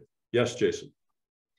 And I think you mentioned, because we haven't seen it, that the Head Start applications are not in EAP. Where do those live? You're talking about this one right here, the Head Start that's improved in all states? Right. I thought that's what you were describing, was a whole life with a GIO on the kids. Well, we call it Head Start. That's just the nomenclature for it, but you would still use the same EAP to do that. I'm not aware of a separate application that. Got it. Okay. Yeah. Thank you. So the whole life is coverage of a child. You issue from 0 to 17, add the guaranteed insurability option, and then you just fill out the child coverage questionnaire. And on the application, it either has to be a parent or it has to be the grandparent. That's the relationship. It can't be the uncle that's buying it. Okay, it has to be the parent or the grandparent. Now, that being said, who pays for it is a totally different story, but the owner of the policy has to be a parent or a grandparent. Yes, right. Stephen, bring it. Am I correct that, let's say you do a Head Start at 17, and even though it's minimal, right, at say 20, 25, the person wants to add another 25,000. That's at their attained age. In other words, if I had 25,000 at 25 years old, I pay 25-year-old rates on that 25,000, yes. Not the rate when I was 17 and bought the policy. All right, just wanted to make sure my brain was working. Yeah, it would be really nice, huh, if you were paying it at 2 years old or whatever. I'd like to be able to reinstate my $50,000 whole life policy that I dropped when I was 21 because I sold it for the cash. I took the cash value. That's what I'd like. There you go. Yes, Sean, bring it. I was just wondering for that guaranteed insurability option, every 3 years they can add more, right? So if they add that 25,000 at age 25, at 28, can they add another 25,000 to make it 50,000? Or is No, it's 25,000 25,000 every 3 years. Okay, So that's what I thought. You can get is, what is it, 150? So 25. No, it's 150. That's 150,000, right? But you're paying for that. You're guaranteed to get it regardless of. Now, keep in mind, you still have to give all the information because the rate's going to be dependent. But you're not going to be denied or declined due to your medical situation. Right. And if you skip an opportunity, they're not cumulative. If you blow your chance at 25,000 at age 25, you know, at 28 you can't add 50. Right. Gotcha. Okay. I saw your note, Angelica. You do want me to skip you for right now, right? No, that was for earlier. But my question was on guaranteed insurability option. You definitely have to set that at 25K for it to be 25K every 3 years, right? If you when you click on it, it'll ask you how much. I think there's only 2 options. I always pick the 25K. Yeah, and it may have changed because it's been a while since I did a GIO.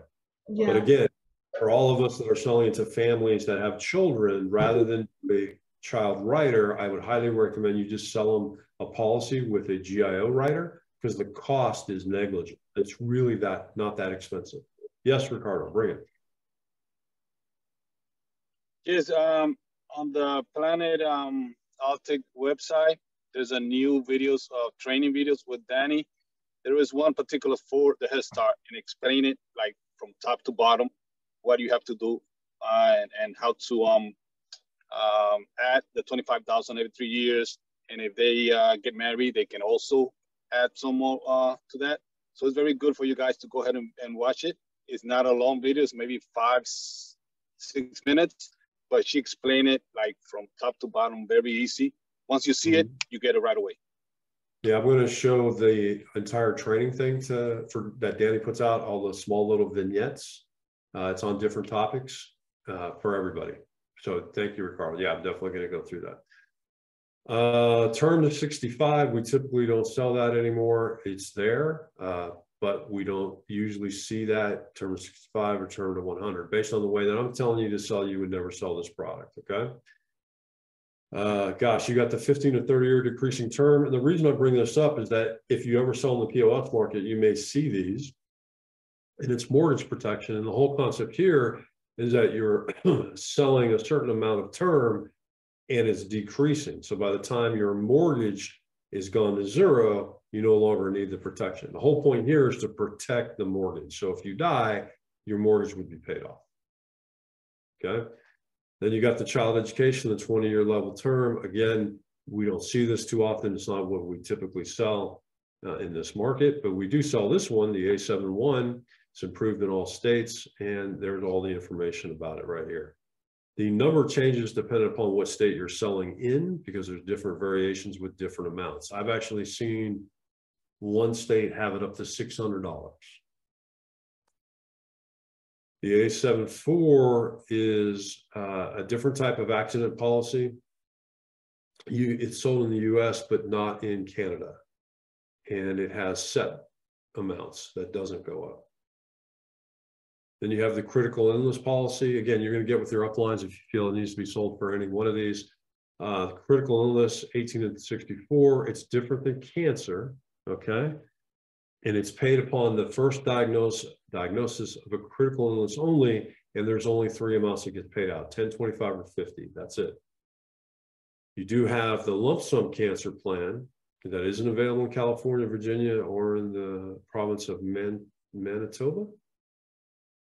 And again, this is 3 benefit amounts, and it's only paid after the first diagnosis of cancer only. So if you sold this policy to me and I get cancer, I'm only going to get paid one time. If the cancer goes away or goes in remission and then I get diagnosed again, it will not pay out again. And I can't buy another cancer policy, right, if I have one already in existence. Senior qualifying sheet. Yeah, let's go through this, right? If somebody who's a senior is T12 or over, it's going to be a trial. The max age is 80, unless you're in Missouri or Nebraska, then it's 75. Health questions on a senior will be a decline. So if they answer yes on any of those questions, that's an auto decline. Any medications on the trial sheet will be a decline. I'm going to show you that in a second. These are sheets you need to have with you anytime you're selling to a senior. So if it's a certain type of medication that they say they're taking, automatic decline. Prescriptions, these are trials. If they're taking anything from, I'm not going to list all these, but you can see them here, Abilify through to Suboxone or whatever that's called. Any one of these that they're taking, boom, it's a trial. Daily marijuana use. A lot of seniors use marijuana every day to maintain pain or manage pain. If they're taking it, it's going to be uploaded as a trial. All prescriptions the applicant is prescribed must be listed in the remarks section. If they're not taking any, then the applicant, or then you say the applicant isn't prescribed any medications. So you have to ask that, hey, list me all the medications that you're taking. And if I say, hey, I'm not taking any, then you need to write that in the remarks section. Yes, Seth. For that marijuana question, if they do it not daily, do you still want to put it as a trial, or is it daily only? Daily only.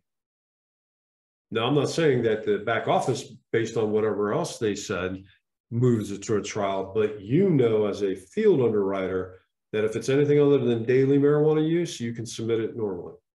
Okay. Okay.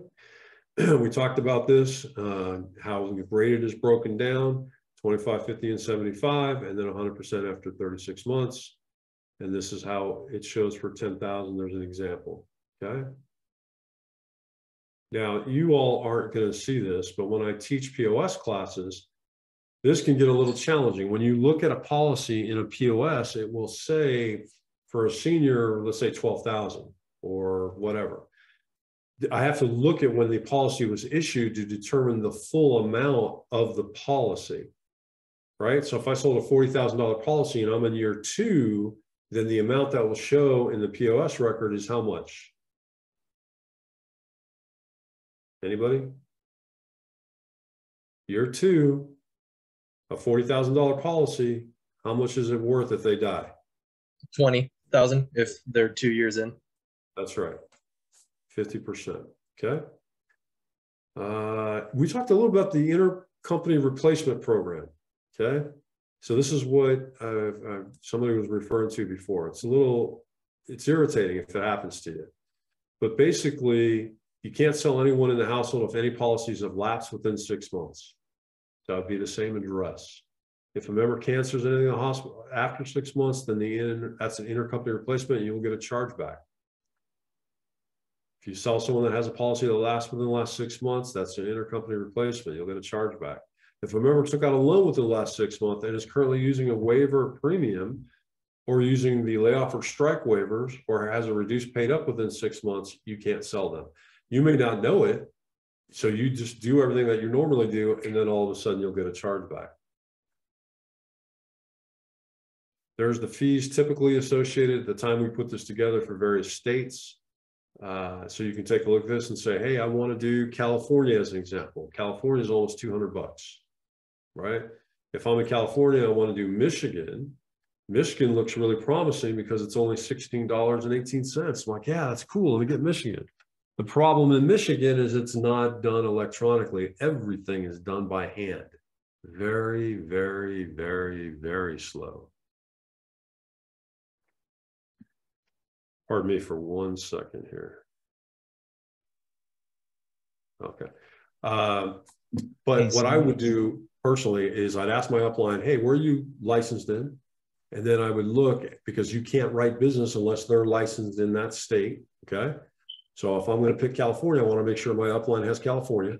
Pardon me. And then I'm going to figure out how much money am I going to spend to get my license?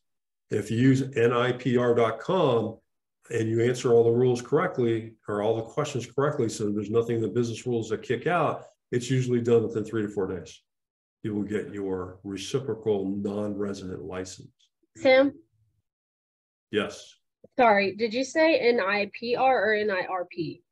NIPR, the National Insurance Producers Registry. Okay, thank you. All of you should become a member of that so that you can obtain your non-resident licenses. Because I'm assuming everybody here wants to sell in just the state that they're in, correct? I think, maybe? No? Yes? Okay. All right, so that's where you can get it. And again, these costs may change because it's set by the state, not set by us. And again, any money you're paying goes to the state, doesn't go to us. Yes, Ruben? Okay, so you're saying like with Michigan that it is that you have to fill it out like by hand, you can't do the NIPR? I'm sorry, are you asking me if you can do it by hand? No, you said that with Michigan, you have to do everything longhand or just write it out. Oh, no. You can do it through NIPR. What I said is that Michigan doesn't have the business rules in place. So, for example, when I did Iowa, I put into NIPR my information, and Iowa came back in 4 days. I think Missouri came back in 1 day. And when I say come back, is if you meet the requirements based on the business rules that they've set, the system will automatically issue you your license. But in Michigan, they don't do that. In Michigan, when you submit your NIPR application, it goes through their process manually. They don't have business rules set up to automatically issue you your license. Right, I got you. I understand. Plus, if you go to Oklahoma, I mean, you're paying a lot of money. North Carolina, a lot of money. Obviously, New York, we don't do business there, but Nevada, $200, right? Why does it cost them $200 in Nevada and California? It doesn't really cost that much to get the license. They just want to get their pound of flesh out. Okay, we recognize this, the underwriting flash sheet and the bill charts, right? All of that is in HP Pro as well as in eApp. Here's things here, automatic trial list. For all folks, I would have that available anytime you're doing a presentation. So if you had an arrest and you have a misdemeanor within 1 year, automatic trial. Any type of combination of drug and alcohol history with an arrest, multiple arrests, sexual assault, if you're on probation, boom. Alcohol, if you've had 2 DUIs and you still drink, because the person answers the question, say, yeah, I still drink. And how many DUIs do you have? Oh, I had 2, automatic trial. If you had a DUI 3 years ago, is it a trial? Sean Festimal. Just 1 DUI within 3 years? Yes. Then no. Correct. Drinks between 4 to 6 drinks daily. Holy mackerel. Even I don't drink that much. 16 to 35 drinks a week. Do we ever ask somebody if they do 16 to 35 drinks a week? We don't. We don't ask that question. Back in joint, we have that question. Are you taking any type of narcotic pain medication daily? And the reason why it's an automatic trial is because we know the abuse of the drug is very prevalent in people that have back or joint pain. So what we need to do is have underwriting get the information from the medical information board, as well as the other 15 sources that we can get information from to determine if this person's okay to provide coverage.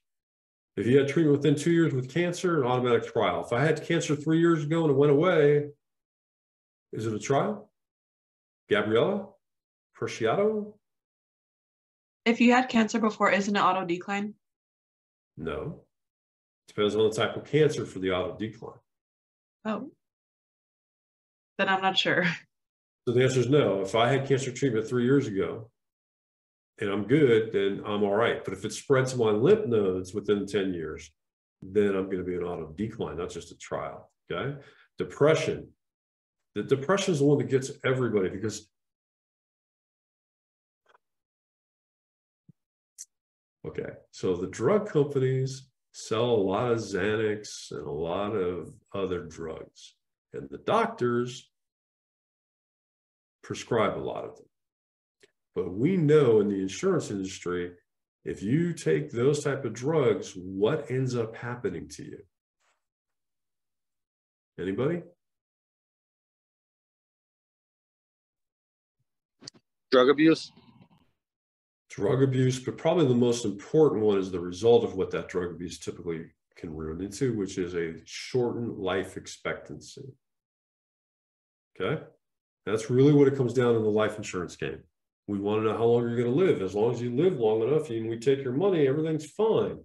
But if your life expectancy goes down, and you have depression, then we're probably going to trial you. So if you look at depression, it says 2 or more, hospitalization missed, currently disabled, you have PTSD, postpartum. I guarantee you that if somebody is not guaranteed, more than likely, if somebody is taking medication for depression, they're taking medication for pain.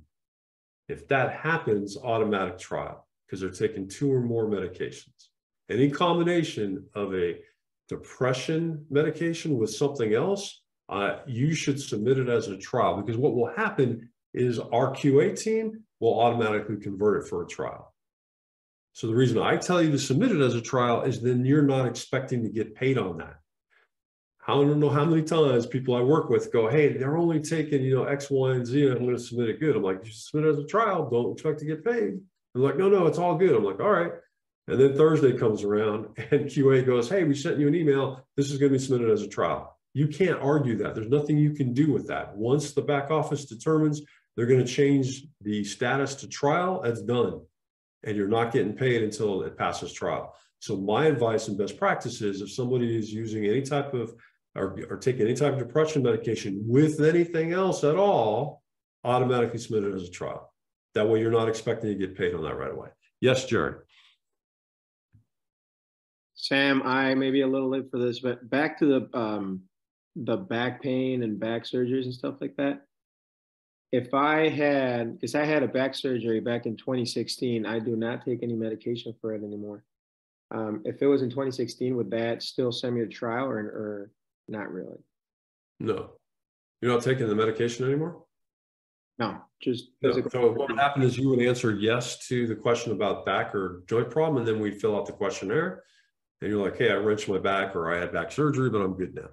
It probably wouldn't be a trial, but it would trigger underwriting to make sure they got your records, right? To see if you were prescribed and if you've ever renewed that prescription. Got it. Thank you. Hey, Sean, in your experience, everything I'm telling you about depression align with what you know? Yep. All right. For new hires, it's always the one that gets us. Always. Whenever we're like, I think I can get by, I think I'm good. And all of a sudden, boom, we went to a trial. Like, what happened? Everyone now knows depression, you got to watch out for. Diabetes, blood sugar, insulin. If you're taking insulin for diabetes, automatic trial. If you're taking metformin, you're good to go. If your blood sugar, if your reading is 12 or 160, depending upon 12 in Canada, 160 in the US, automatic trial. If you're taking 2 or more medications to manage that diabetes, automatic trial, and all the rest of it. If you use marijuana 3-4 times a week or more, it's an automatic trial. So if somebody says they use marijuana and we notate that in marijuana, we need to bring up the drug use, correct? The questionnaire. And when we bring up the drug use questionnaire, the first thing it asks is, hey, are you using any street drugs? Are you shooting up intravenously? And we say, no. Okay. How often do you use marijuana? If they say 3 or 4 times a week or more, it's an automatic trial. And Jerry Sandoval, why do you think it's an automatic trial? If they use marijuana 3 or 4 times or more? Yes. Because it's still considered a drug, and so they're using a drug a little too much, maybe? Even if it's legal in the state of Colorado, we still do that? Yeah, 100%. Yep. Because just like the krypton medication is still legal, but same thing. Yep. The actuarial tables tell us no lie. So if you're a habitual drug user of any type of drug, prescribed or otherwise, there's going to be issues there. We need to do more due diligence, which is why you submit it as a trial. Ricardo Navarre, bring it. Okay, with diabetes, if it's a senior with diabetes taking metformin and insulin, is that automatically trial or? Yes. Well, just the insulin itself would be an automatic trial. Yeah. Anytime you're taking insulin, that's a pretty serious drug, that's an automatic trial. Okay. Okay. All right. Awesome. So we talked about drug use, marijuana. Any abused drug within the past 5 years. So if I'm talking to somebody and they were saying, hey, in my 20s, you know, I used meth, I got into that, but I got cleaned up. I went through the program, I'm good now, and you're 40 years old. Am I going to submit that as a trial? No. No, right? But if you're 35 and you say, I just got a drug you had 3 years ago, I'm going to submit it as a trial. Doesn't mean they won't get coverage. It means that more due diligence needs to be done, okay? Heart circulatory, heart attack under the age of 40, automatic trial. If you've had a heart attack and you still smoke cigarettes, and when I was younger, I used to know people like that. I don't know them anymore because they died, right? So if you continue to smoke and you had a heart attack, the odds of your death jumps up really high, and the actuary tables tell us that we need to do more due diligence on you to see if you have any other health issues. Yes, Logan, bring it. Sorry, just a little bit late, but it was on like the drug use and stuff like that. So it has like, it talks about marijuana in 3 different instances where, you know, it talks about daily 3 to 4 times. And then the very bottom says marijuana in any drug use. So like, I don't know, to me, that just seems kind of like conflicting of each other. So like with that last one, it just seems like if they use it, you know, even like once a month, that would be something you'd send to trial. No. And maybe I'm not understanding your question, but when you get the questionnaire, it asks you 4 different categories of marijuana use. Do you use it daily? Do you use it 3 to 4 times a day, 1 or 2 times a week, or occasionally? I mean, that's not the correct word. I forget what it is, but it's a very minimal amount of time. So there's 4 of those. If you pick the top 2, it automatically should be a trial. So that's the first part. The second part is if you use marijuana, no matter how often you use it, and you answered yes to using any other type of street drug, then you're going to be an automatic trial. Okay, I think If now I think I understand it a little better. And you're smoking marijuana for the pain use, it should be an automatic trial, because we know the actuary tables tell us that when people do that, they tend to abuse other things or they have other medical issues. And anything like that is going to cause us as an insurance company to either rate you because you're a much higher risk, or not cover you at all because your risk is too high. Okay. Yeah, so I guess one thing. No, I think I just kind of like misinterpreted like the last one. But I understand now. Okay. If you're on blood thinners or if you had a heart attack in the last 2 years, yeah, you're going to be trialed. And if you're disabled due to the heart attack, you're going to be trialed too. High blood pressure. We don't take high blood pressure readings, right? I'm not going to ask somebody, well, what's your blood pressure reading? I want to know, is it normal or abnormal? So if somebody's taking medication for high blood pressure, and I ask them, is your blood pressure reading normal or abnormal? And they go, well, it's too high. I'm going to make that a trial because the risk is high, right? If you've been hospitalized in the last year or had to go to the ER because of a high blood pressure episode, yeah, you've got to be trialed because you're at risk for a heart attack, right? If your height and weight ratio is a T5 and above and you have high blood pressure, you're going to be a trial.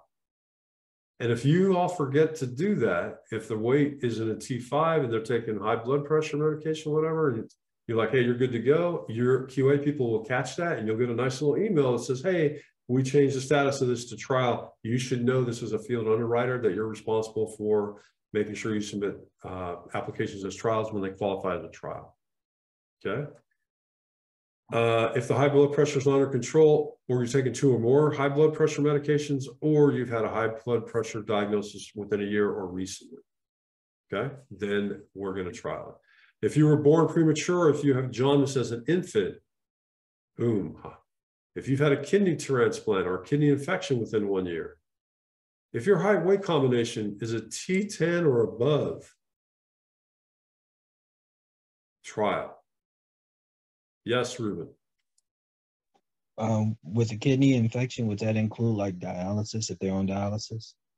No, dialysis is different. Dialysis, we asked that question, right? Are you taking dialysis? If you're doing that as a senior, you will be declined, so we won't submit you. As a person under the age of 60, we then have to fill out, I think, that questionnaire, and the answers to that questionnaire will tell us. Okay. I'm pretty sure if you're on dialysis, you will not be qualified. You will decline. Yeah, I'm pretty sure. If you're, because the idea there is that and I know this to be true, the life expectancy for people who are getting dialysis is very low. When I say very low, it's less than what there would be if they weren't on dialysis. And unfortunately, I mean, I know this personally, right? The fact of the matter is, if you're on dialysis, you're waiting for a kidney transplant. The life expectancy for a kidney transplant is no more than 7 years. So you can kind of see if you're on dialysis why you wouldn't qualify to get coverage. Okay. If you've ever been declined by us before, yeah, you're not going to get coverage from us again. We got to submit it as a trial. Doesn't mean you're going to automatically be declined, but it means that we need to look at it again. And any question marked yes in section A of the senior application should be automatic trial. More often than not, you're going to be declined because you're going to be too old. So let's see this here. 30-year-old male, very healthy, no meds, but it's taking nitroglycerin as needed. Heart attack at age 28 without any residual effects. Does he qualify? Okay, so based on what I just said, what does the class think? If I'm a 30-year-old male, pretty healthy, I had a heart attack 2 years ago, and I'm taking nitroglycerin as needed. Am I an auto decline? Am I a trial, or can I submit as normal? I think it's definitely at least a trial. I just wasn't sure. I'm with you. So who knows the answer definitively? Because you all should have this open, right? I mean, I'm showing it to you, but you all have it up, right? On your computer screens or printed out.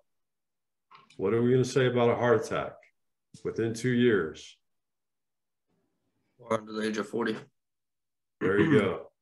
So if he was over the age of 40, then you're going to look within 2 years. Since the age is 30, doesn't matter if he's taking nitroglycerin or not, he will automatically be submitted as a trial. Okay?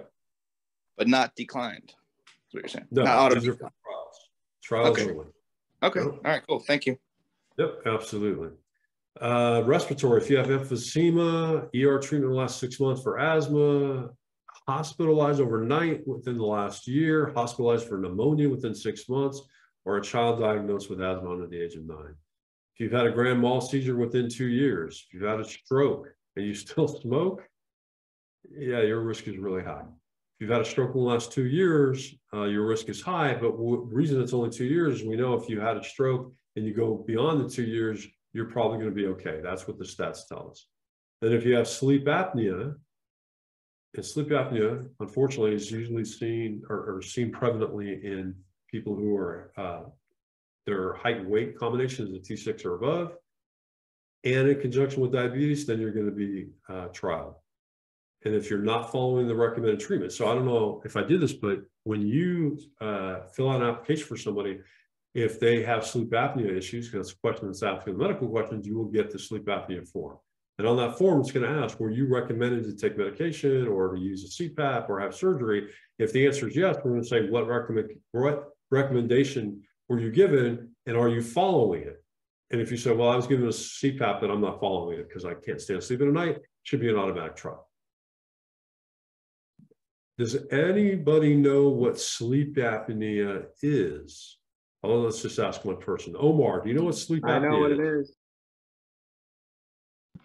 Well, when you can't fall asleep at night? Well, yeah, you can actually fall asleep. It's when you stop breathing for a little bit when you sleep. Exactly. You don't get a restful night's sleep because you're constantly stop breathing. And if you listen to somebody who has sleep apnea, it literally sounds like they're dying because they stop breathing. So we know that if you aren't following the recommendations for either the surgery or the CPAP, the odds of you dying in your sleep because you stop breathing goes up. Yes, Jerry. So just to add to the sleep apnea whole thing, I actually had sleep apnea at some point in my life when I was 377 pounds. And it was awful. I mean, you sleep, you stop breathing, you wake up in the middle of the night, you're like choking, you cannot breathe. And then you wake up in the morning with headaches and, you know, you just feel tired all day long. But then there's ways to battle. Like I ended up losing 140 pounds and took the test again.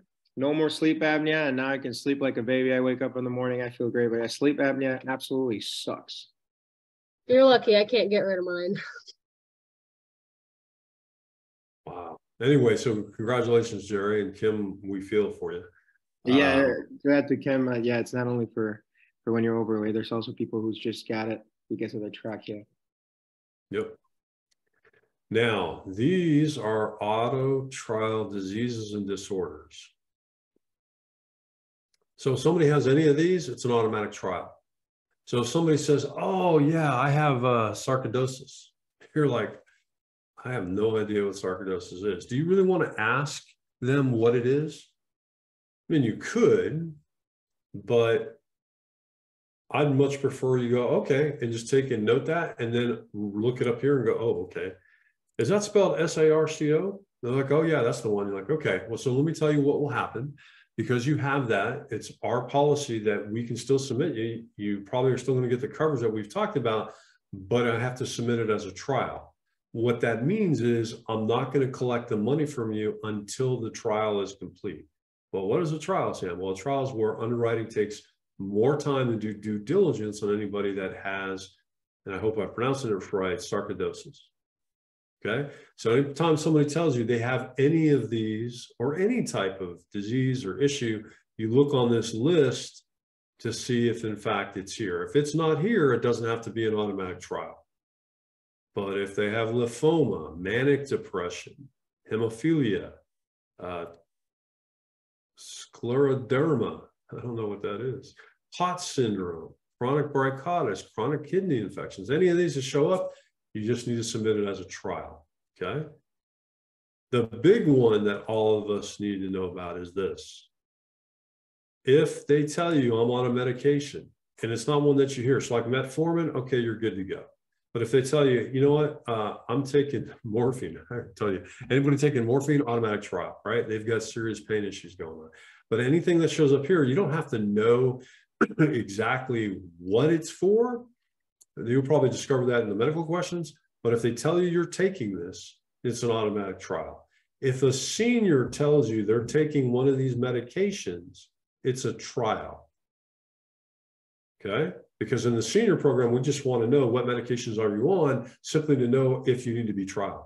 Because if you don't need to be trialed, then we're going to send it through, right? Otherwise, you're on auto decline. Yes, Logan, what's your question?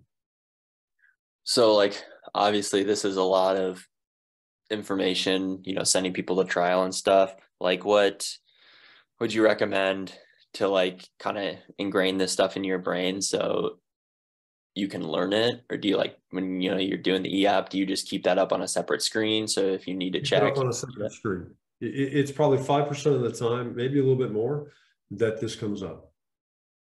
So I just have a printout right over here.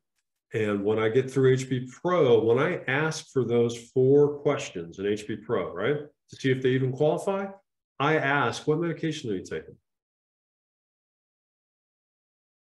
And if they give me a medication that's on this list, then I'm going to know it's going to be a trial. If it's not on this list, I know it's not going to be a trial. Then I want to know what they're taking the medication for to make sure they're not going to be a trial or decline, okay? So the 4 questions are designed for you to say, okay, they're not going to qualify, but I use it for determining whether or not they're going to be in a trial. I'd much rather know sooner in my presentation that it's going to be a trial than not. So that way I can set the correct expectations with the client, okay? So I print this thing up and I have it available for me. So if you're a senior and you're taking any of these, trial. So here's some other things to note, right? If it was previously declined, not taken out, or incomplete, the new application will be a trial. That's automatic. Children can only get half the amount of coverage that a parent has, that a parent with less coverage has. Sorry. So if a parent has $25,000 in coverage, how much can a child get? 12,500. Yeah, so children can only get half the amount of insurance that parent with less coverage has, right? So what it's saying is if I have $50,000 in coverage, but my spouse has $25,000 in coverage, we default to the lower amount, the parent with the lower amount, which is 25, and then we only give the child 50% of that. And why do we do that, Jason Radford? Why does that even make a difference to an insurance company? I forget what the technical term is, but basically we don't want somebody to profit from the death of their child. puts them in For jeopardy. some odd reason, when we sell policies like that, the percentage of children that die exceeds the national average. I don't know why that is. So in order to reduce our risk, we then put it lower.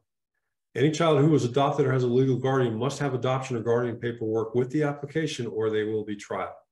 So if you are adopted, I was adopted, by the way. So if you were adopted and your parents want to get coverage on you, your adoptive parents, they need to submit the paperwork to us. And if they don't submit it, then it will be trialed. And then what we'll do is we'll go to the state and we'll get the adoption records. Okay.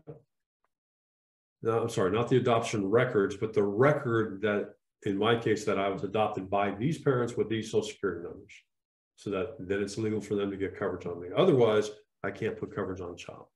Any marijuana user quoted NTU rates or submitted without an alcohol and arrest questionnaire will be trialed. So what is that actually saying? What is that actually saying? Stephen, you should know. What is this saying? Use the proper rate when you quote tobacco. If you're a marijuana user, you use tobacco rates. Exactly. So for all of us, oh, I got CBD, I put the ointment on my elbow, or I do the oil in the thing, or I do a bong, or whatever it is that you think you're doing. If you use marijuana, you need to say that they're a tobacco user. Yeah. That's great. Congratulations. You pay more. Have a great day. That's just the way it is, okay? If you don't do it, we're going to do it for you, which then is not good, because then they'll send you nasty emails and let you know, okay? Any applicant who does not have a social security number is a trial. There are going to be applicants, and I'm in California, I have them all the time, that don't have social security numbers. They can still get coverage. They just need to be trialed, because we need to vet that they're eligible for coverage to get the rates in the state of California. Any application with 3 or more corrections will be trialed. Not to throw us down a rabbit hole, but as long as you're eligible to work in the US, that qualifies you, correct? So I'm going to avoid that rabbit hole. Never mind. All right. And I'm going to say, when you fill out EAP, if you don't have a social security number, you will have to fill out additional forms. And the answers to those forms will determine whether or not you will get coverage by underwriting. You will automatically be a trial. Got it. Okay. Now, if you have 3 or more corrections, it will be trial. So this one will get you every time if you're a new hire. When you submit an application, you want it to be correct. You don't want to have a mistake like somebody smokes and you forgot to leave the NTU unmarked, right? Non-tobacco user. The age was wrong. The weight was wrong. Something else was wrong. If you've got 3 or more errors that had to be corrected, it will be submitted as a trial. And Sean, if I do that consistently, what does the company do to me? Honestly, I'm not sure. I haven't heard that before. They're going to take away my advance. Okay. Or my bonus. When I say take it away, you just get suspended for a period of time. It's a quality control check. We want to make sure people are entering information correctly.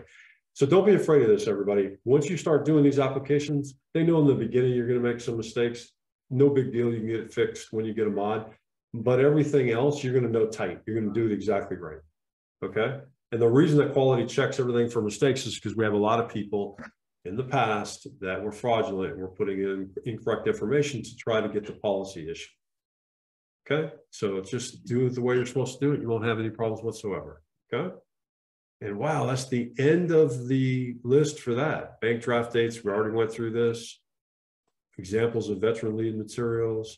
Controlled business. So let's talk about that for a quick second here before we take a break. Applications are considered controlled business when they're written on yourself. So if I write a policy on myself, can I do that? Absolutely, but it's controlled business, which means what? I won't get paid on it. When the agent is the payer, so if I use my checking account to make payments for people who don't live with me or not related to me, but I'm making the payments, controlled business, right? We do not advance the agent on controlled business and no production credit is given. However, the business will pay commissions as earned. What does that mean? It means you'll get what you're entitled to. Sorry, go ahead. You're both right. We're going to pay you. We're just not going to advance you. And we're not going to give you production credit. So, you need to sell $93,000 in a year in order to get the free trip for the annual convention. Okay. if you sold $2,000 to yourself or to someone else, in the example I gave, you will get paid the commissions on that as they're earned. So every month the payment is made, you're going to get paid on that. You're not going to get advanced on it, but you're not going to get credit for that $2,000 as it counts towards your annual amount of ALP that's earned. Does that make sense to everybody? Okay, so you can write business, it's just not going to be controlled business. Sorry, you can write business, but if it's controlled business, you won't get paid in advance. Yes, Kimberly. So would you have to put that in the comments or something that it's controlled or whatever, or do you just put it through like normal and they'll see that it's controlled? Well, you can put it in the comments if you want. If you write business, they always check. They're going to look at the last name, and if the last name is the same, they're going to ask you, is this person related to you? Okay. Right? If your checking account number shows up there, and they know that because they have your checking account number and the name on there, and then boom, they're going to know that. Gotcha. Okay. Yeah, what a lot of people do if they want to write business, they just have someone else write the business for them. Now, controlled business is the agent themselves, the mother, stepmother, father, stepbrother, brother, so on and so forth. Okay, all that. What is not considered controlled business is your mother-in-law, your father-in-law, your brother-in-law, all of those, right? Sorry, all of these right here. But if you use your checking account to make the payments, then it's controlled business. You're responsible for marking controlled business, so that's easily distinguished. You are responsible. So to Kim's point, you'd want to put it in the remark section. This is controlled business. A comment in the notes section that is controlled business, and an email to policy information referencing the policy number. And an agent is defined as anyone in the agent pipeline who's committed to contracting with the company. So follow Sam, me. is grandchild, sorry, is grandchild on that list? For which one? Yeah, this list here. Okay, it's not. Okay, No. thank you. Yep, so you can write a policy on your grandchild.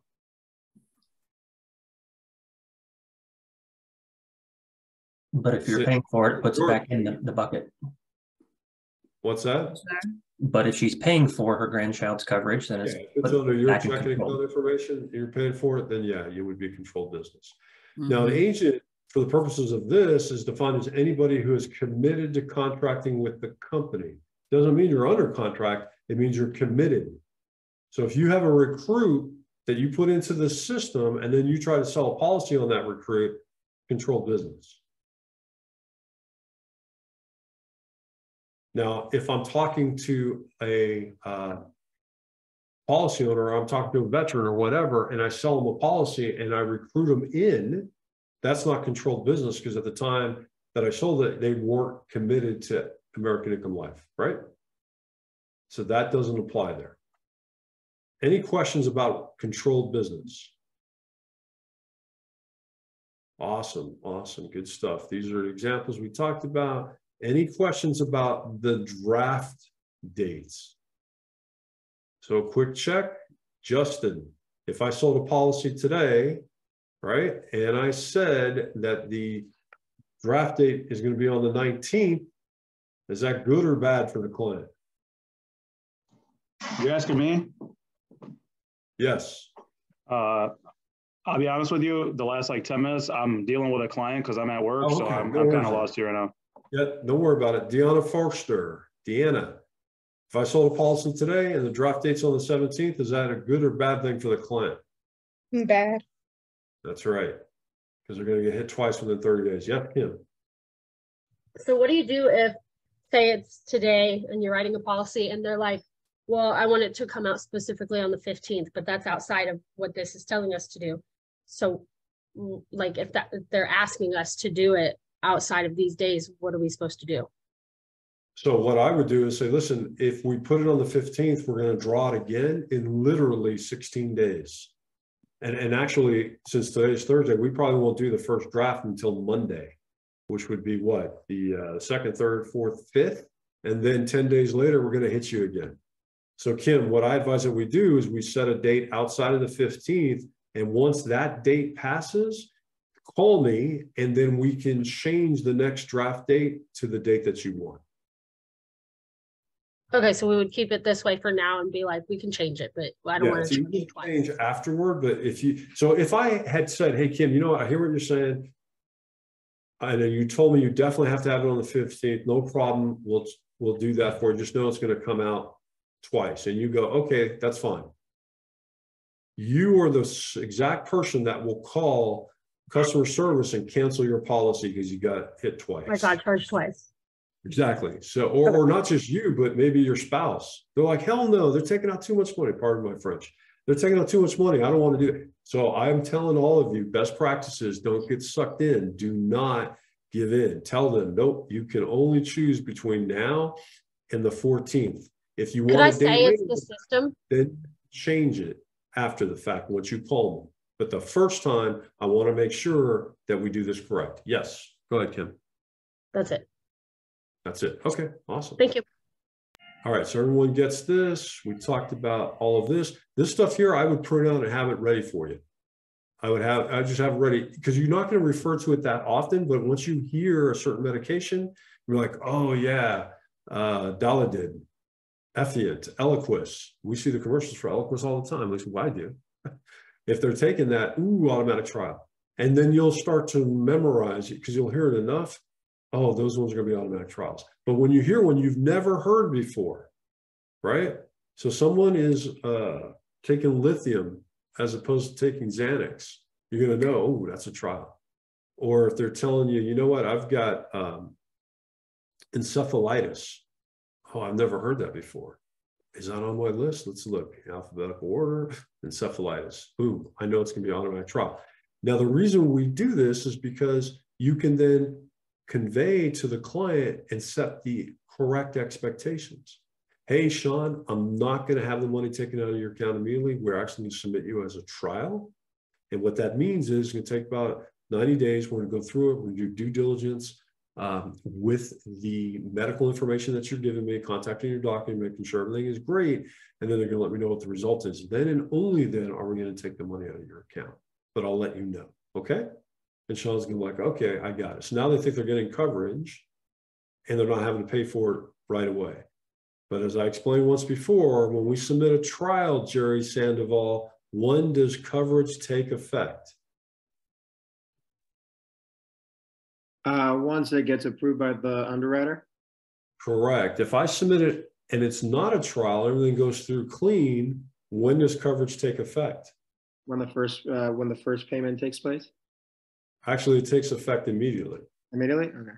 So if I take out a policy on myself, or if I sold one to Kim and Kim dies tomorrow, but everything is good on the application, then theoretically we're going to pay that out immediately.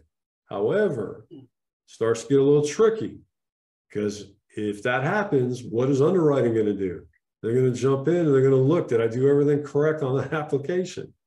And if on that application, I had submitted that that she has multiple sclerosis. Yikes. That should have been a trial. And if it's a trial, then we don't provide coverage. So it's really incumbent upon us to make sure we set the correct expectation. If you submit something and it goes through clean, right? And then your QA comes back and says, hey, we had to change the status of this to a trial. You missed X, Y, and Z. What are you supposed to do? When they tell you it's now a trial versus a clean application? You call the client. Yep, you call the client, you set the expectation because we're not taking the money out. And more importantly, if we're not taking the money out, you're not covered. Bingo. And sadly, what if the reverse happens? What if there's an application that should have been a trial? Sadly, it doesn't get picked up by QA. The bank draft happens and the person dies the next day. Even if they didn't die from the condition that should have caused the trial, that's still a valid claim. Correct? Yeah, we're going to pay that out. All right. We'll pay that out, but then there's going to be a little note that gets sent to the SGA, to the RGA, to the MGA, to the GA saying, hey, we need to provide some coaching and training because this should have been a trial. We took on a risk that we shouldn't have taken.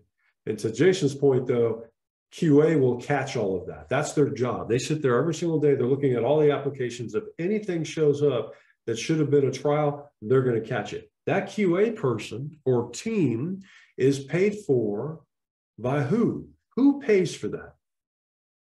Does AIL pay for that? No. Does AO pay for that? Does your upline pay for it? Who pays for that? Anybody know? Who pays for that QA person? It would make sense if the upline pays for it. The upline pays for it, but it's RGA and above. I think the MGAs may have some in there, but definitively the RGA and certainly the SGA is paying for that. And let's be frank, when I show you how much these guys are getting paid, they can afford to pay for a little bit of QA. It's in their interest, right? They want to make sure things are done correctly. Okay, so we have all that. We went through all the different things that can trigger an actual trial, all the way up to the top. There we go. We've got the height and weight charts, the underwriting flash sheets. We talked about the NIPR, and we talked about intercompany replacement and the types of policies that are available to us. All right, we're going to take a break. It's 8 minutes after the hour. Please come back. 25 minutes after the hour, everybody. Thank you very much. All right, so we did a little bit of the Agent Resource Center. We talked about some other stuff. Let's dive into Planet. So everyone, let me show you my desktop and you can follow along, because you all should have your login into Planet as well. So let me share my screen and look like share my screen. Hello, share my screen. There we go. Nice. And now I'm going to bring up Planet. Sam, before we move on, I have a question about how you got to the form that we were on before. Which was it called? The agent? No, the automatic trial list. How did you get there from that page? The automatic trial list is a sheet that's in your new agent packet. Oh, okay.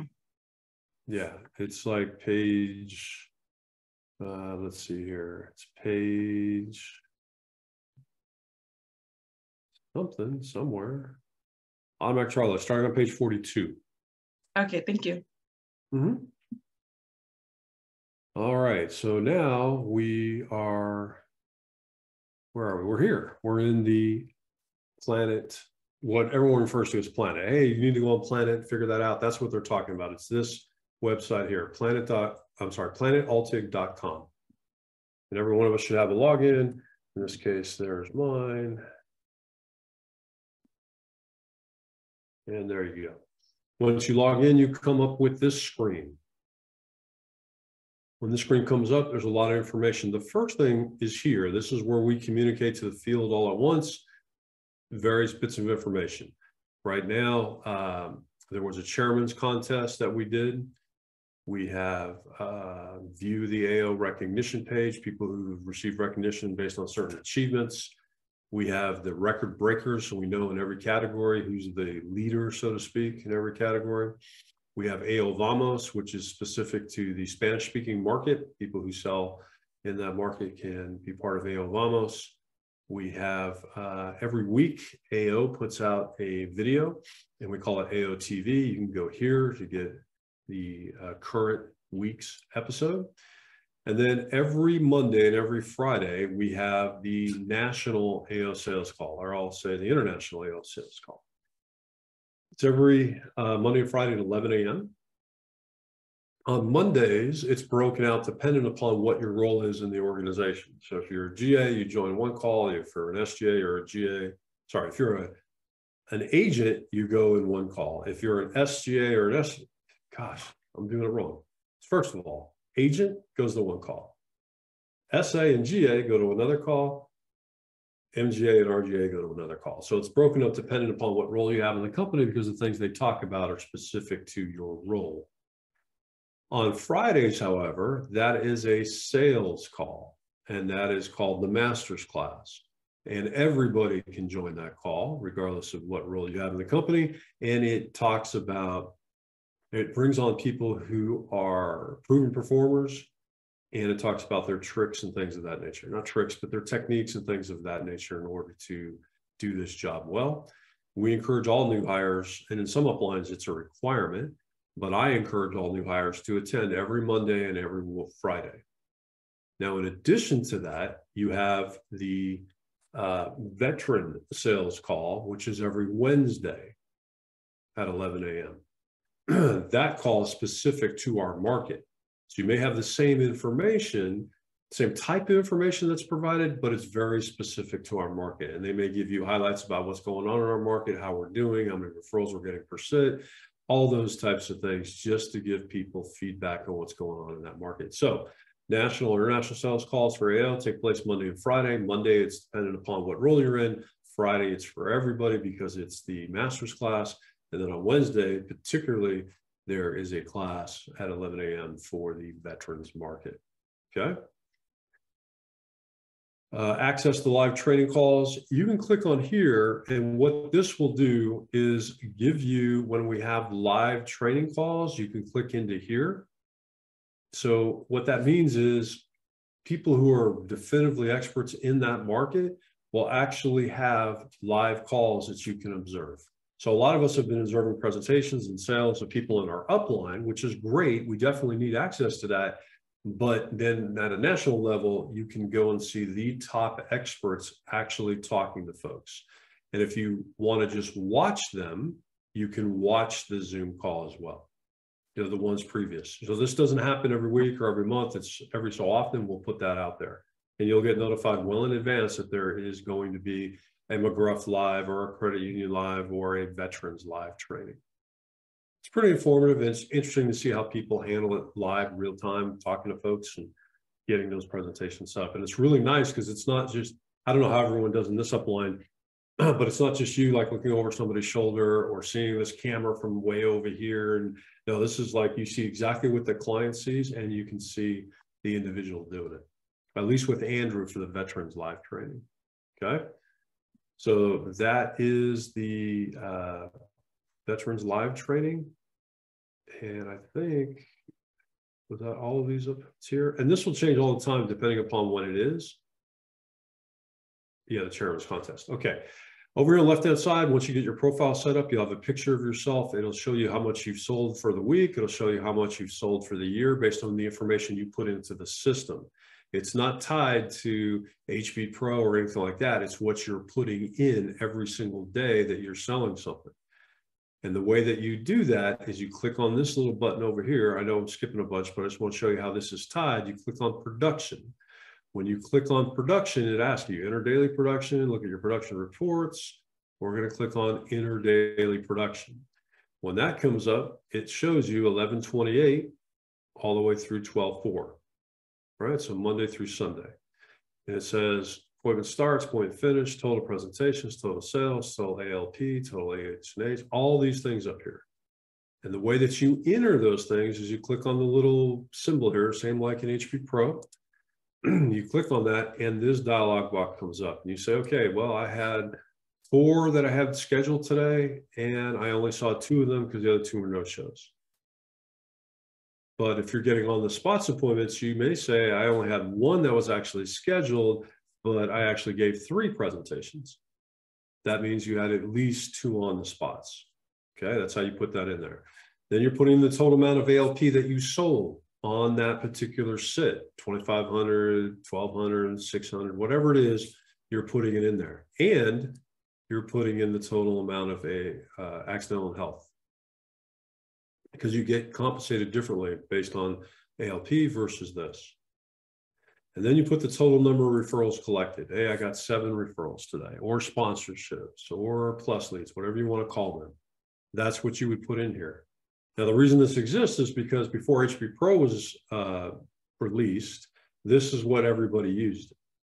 Now in HP Pro, it will automatically track that stuff within HP Pro, but it doesn't automatically put it over here. So there are plenty of agencies and uplines that still require you to put this information in.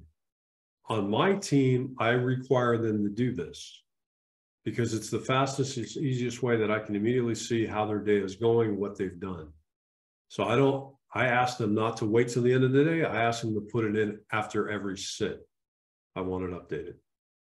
Okay, just a good tool for you, if not for anybody else, because it tells you kind of what's going on.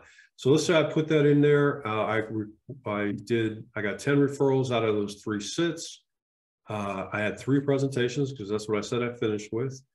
2 of them were sales, and they were in the veteran market. So I would say 2 in the veteran market, 2 in the veteran market, because they're either the PAVET or they're the return cards. And down here, this is what I would do. I'd say 2 veteran or vets. That way I know they were in the veteran market, because we don't break out the veteran market specifically here yet. Probably will, but we're not there yet. So once I do that, if I click on save, well, it's going to ask me how much did I sell. So let's say I sold $2,000. Okay. So I put that in there. I said I sold $2,000, had no other type of sales except for the veteran. Everything looks good. I click save. When I click save, now it shows me I had 1 that was scheduled. I had 3 appointments. So I had 2 on the spots. I gave 3 total presentations, and out of those 3, 2 were sales. So my close rate is 66%, right? I sold $2,000 ALP, no accidental health. I collected 10 referrals. None of them were referrals. Nope. Response card right there. And then I put the comments up there. So I've got $2,000. If I go back and click on home, you'll see that my name says now I have booked $2,000 this week. And after the week is over, it goes back down to 0 and you start over again.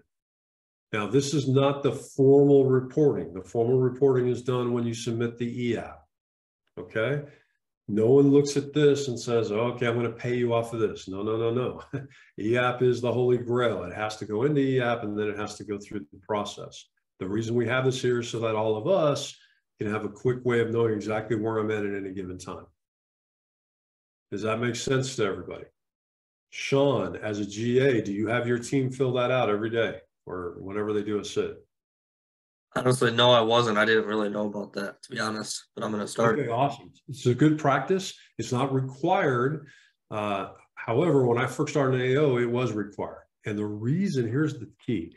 The reason it was required is because Rick Altig has a team of people at the AO level that run reports based on what you put in here at the end of every day. And then what they do is they reconcile what you said you did with what actually went through this system. And if there's a big gap, they're going to ask questions, and they start again with your RGA down to your, or start with your SGA down to your RGA down to your MGA. So in order to make sure everything is copacetic, they required us to fill this in every single day. Even if we didn't have any sales, doesn't matter. They want to know, boom, how many appointments did you have? If you didn't have any, that's great. Did you do any on the spots? Did you get any booked for today? So if I start a sale, if I start with 0 appointments today, I get 1 on the spot and I book 3 for this evening and they all show up, what should I be putting into the appointment start? Anybody? Sandra says 4. Sean, what do you say? Can you repeat it? If I started with 1 for the day, I booked 3 for later today and they showed up, all 4 showed up. How many do I say started? 1. 1. That's what you have 1 scheduled. started because that's what you had scheduled from the day before. Now, we kind of consider on the spots or when you're getting appointments for the same day, whether it's right now or whether it's an hour from now or 3 hours from now. If it's in the same day, we count it as on the spot. And we do that because we knew when we looked at the report from yesterday, you only had 1 appointment booked, because we can look in your mobile planet and we know, right? So that means you're starting with 1. If you end up with 4, that means you got 3 on the spot. Does that make sense? Okay. So we went through all of that. We do that for every single day. And then when Sunday night comes, this all gets zeroed out and you start over again. So if you're a SAG or higher, you can look and see how your team is doing, right? I can click on this. I can see these other people on my team and know what's going on. Does that make sense? So if I want to know how my team is doing, Sean, I can do this and know immediately if I'm having this fill, if they're filling this out consistently, I know exactly where they're at and how they're doing. Okay. Perfect. Thank you. Yep, absolutely. Let's go back to the home page. So that's why that number is driven, or how that number is driven over here. So let's go down the left side first. So you have your lead inbox. This is the same thing as your lead inbox on your mobile planet. It just looks a little differently. So you can see all these leads that I have, all these calls that I've made. I have 493 leads, in which a bunch of them are going to be referrals, right? Because I'm doing mostly training now. So that's what is in the lead inbox. You can resolve a lead, you can book an appointment, put comments, filter by any of those things. You can see what the schedule looks like moving forward, just like in Mobile Planet, it just looks a little differently, okay? If you're a leader in the organization, I can click up here and I can select the people below me, what they have going on, what's in their lead inbox, and et cetera, et cetera. If I wanted to know what all those read-off letters were, I can click there and I can put in the code. So put in the PAVET and there it is. I can click on that and I can see exactly what that letter is going to be by clicking download letter. Okay. And then we know when we go into HP Pro, there's like all these other letters, right? Group letters. If you pick the wrong one and it's not a veteran market letter, you're going to get a different letter from some union head, right? And it won't make any sense to the veteran, like, I don't belong to this union. So I always put in the correct one. But if you work it in the other markets, you can now find out what the other read-off letters are, okay? All right, so that's the lead inbox. Then you've got HP Pro. We should all be familiar with that because when I click on HP Pro, it automatically takes me to HP Pro. In this case, I haven't logged in yet today, so I would log in and then boom, I've got HP Pro working, okay? Recruiting. You can add people in here. You can do things once you become an SA. This becomes important to you. I'm not going to go into it now because none of you are SAs. Let me rephrase that. None of the new hires are considered SAs. You may be in this class because you're an SA or above, but if that's the case, you already know or should know how this works, okay? Then you come down to reports. There are reports that you can get to in here, but there's better places to get updated reports. And we have a lot of reports that are out. You have the AP&P report, which is agent productivity and persistency report. You've got your advanced report. There's all kinds of reports that you will start to get once you sell something that really are going to be informative to you because they may affect how that report is written. Sorry, the information on that report may affect how much your bonus payout is going to be, as an example. Okay. Then you have the production that we talked about. Sorry, then you have policy. So if I click on policy, I can look at my mod inbox. I can see if there's any held business. I can go down and click on bank verification. If I know I'm doing this on the computer, I want to run the bank verification, there it is. We all know this, right? We've seen this together. If you want to go to your mod inbox when you're on here, you can do that as well from the policy section. So I can just click on that and then it will say mod inbox there.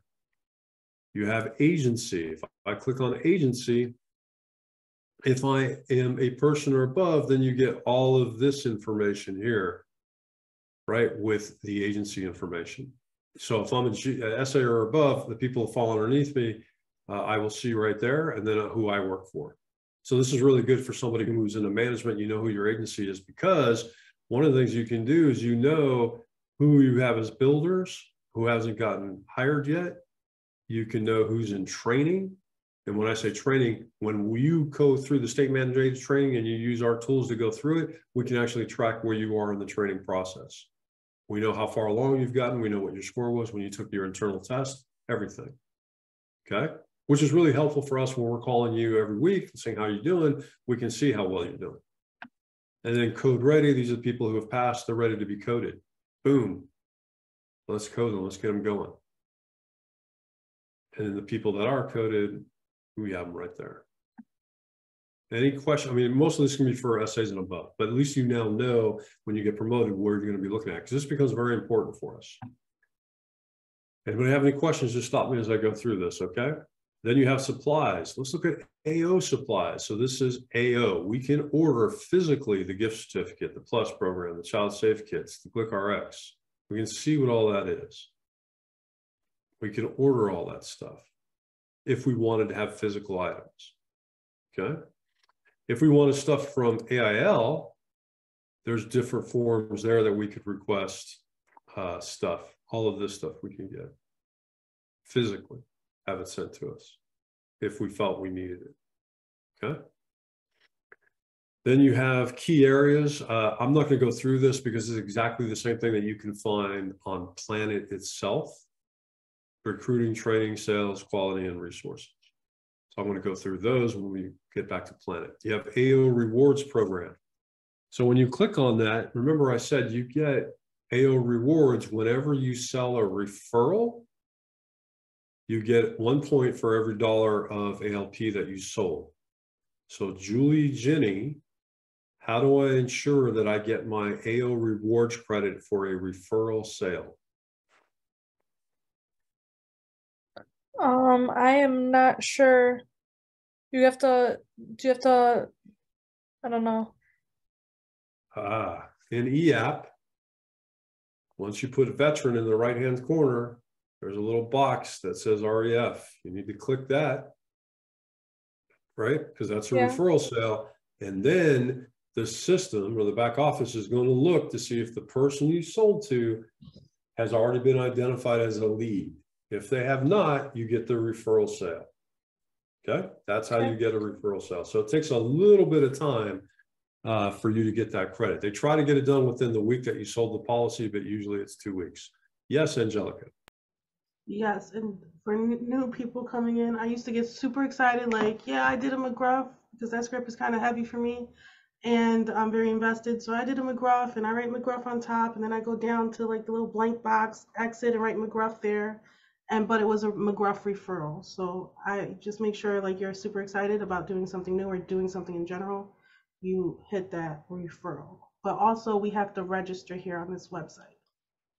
So don't forget to register, create a Right. So to get the credit for the referral, you have to put it on EAP properly, but you also have to be part of the AIL Rewards program, which your upline should be ensuring that you're part of. And you have to sign into this so that your agent ID is then tied from EAP into the referral program. Yes, Jerry, what do you got for me? Sam, so I was trying to do this earlier today. It said that I need an Altig email account. How can I set that up? You already have an Altig email account. Where can I find it? First name, last name at altig.com. And all that is a mirror account. So you can't use it for anything. You can receive email, but it will then forward to whatever email you have in your Altig profile. Roger that. Thank you. Mm-hmm.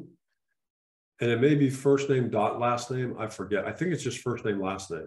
I'll try it out. Thank you. Yeah, try it out. You actually send an email. You should always try to send an email to yourself. So first name, last name at altig.com, and it should automatically forward that email to your personal email that you used to get into Altig. Yeah, for me, it's samuelsweetail@gmail.com. All right, so we talked about the AIL Rewards Program. Then we have AO TV, which I told you what that's about. You have AO Videos. Again, this is going to AO itself, so we'll talk about that in a minute. And then you've got down at the bottom, AO Workspace. So the AO Workspace is the place we had to log in order to do what? What did I have to do to log in here?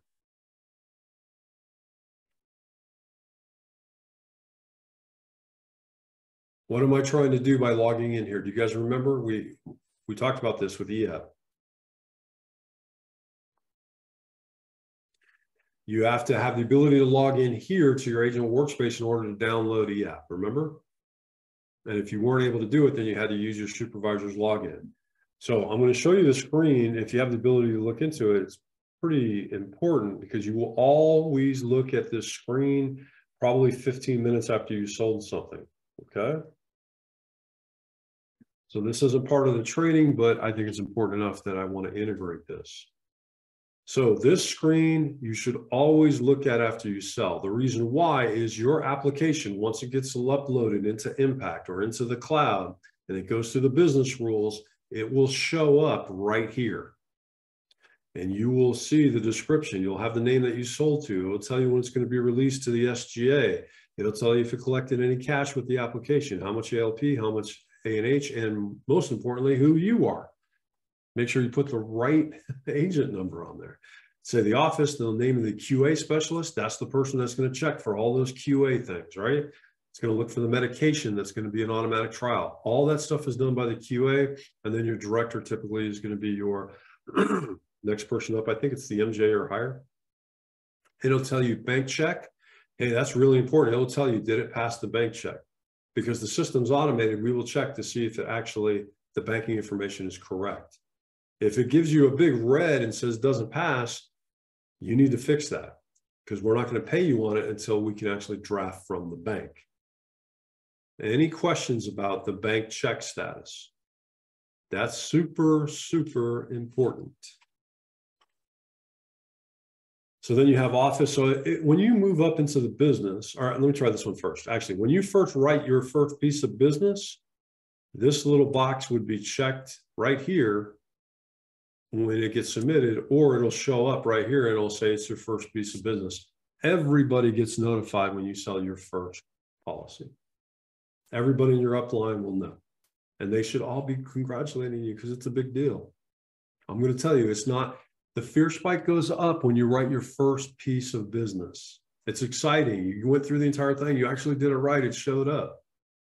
They should all be congratulating you, okay? So once you do all that, if you sold 4 policies today, like I said, it takes about 15, 20 minutes for it to show up, but then it will all show up here. If you were an SA, GA, MGA, everybody in your downstream hierarchy, all their stuff will show up here. So this is one of the ways that I can look to see who's submitting business for me on my team, okay?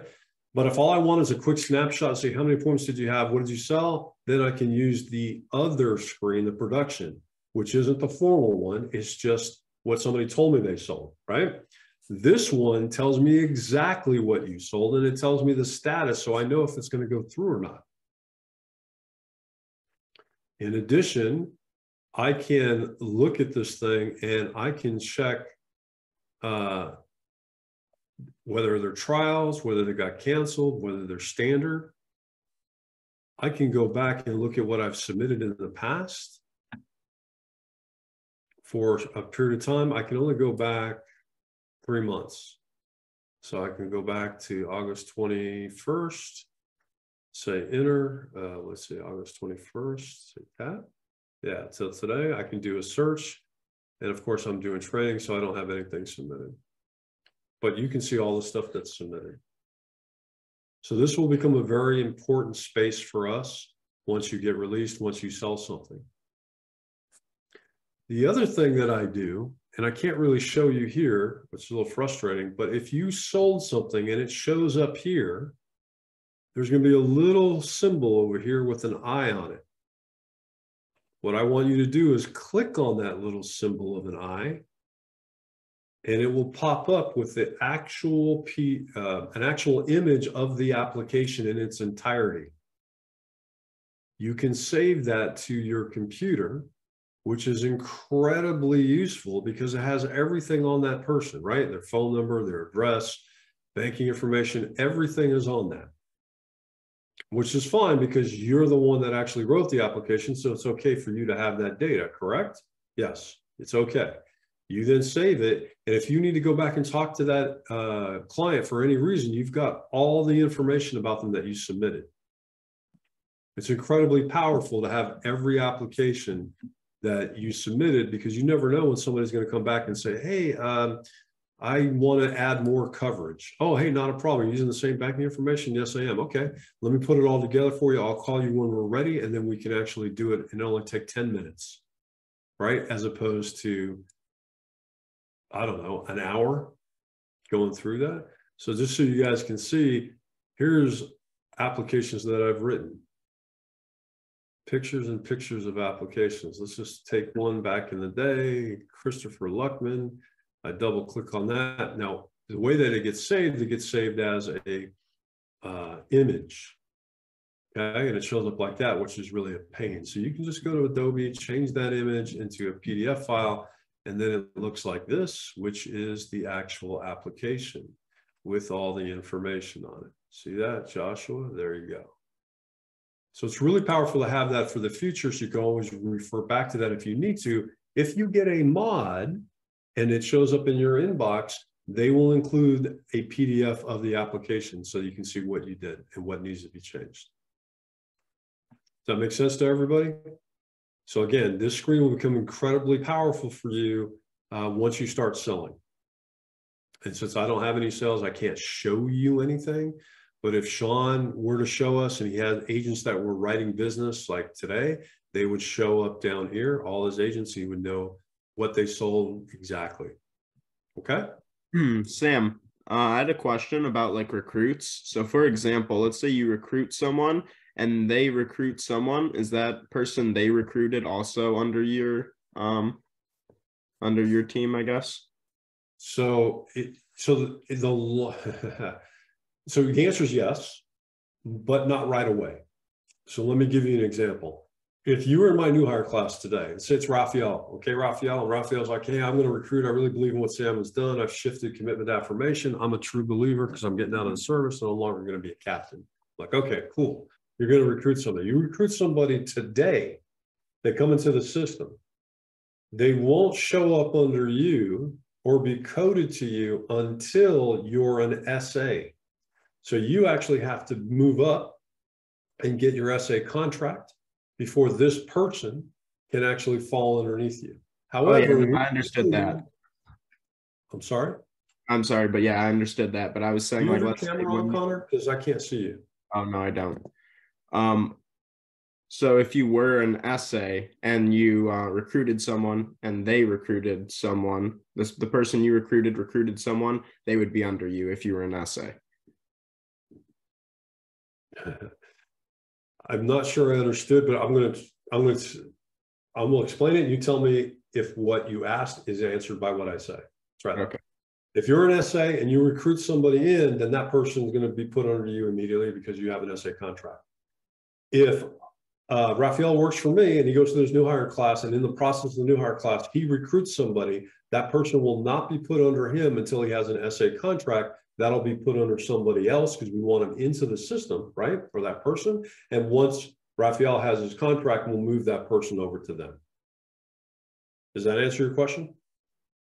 So like, let's say I recruited Raphael, and I'm an SA at this point. And then Raphael recruits someone, his recruit is under me. Yes, until he gets his SA contract and then it moves over.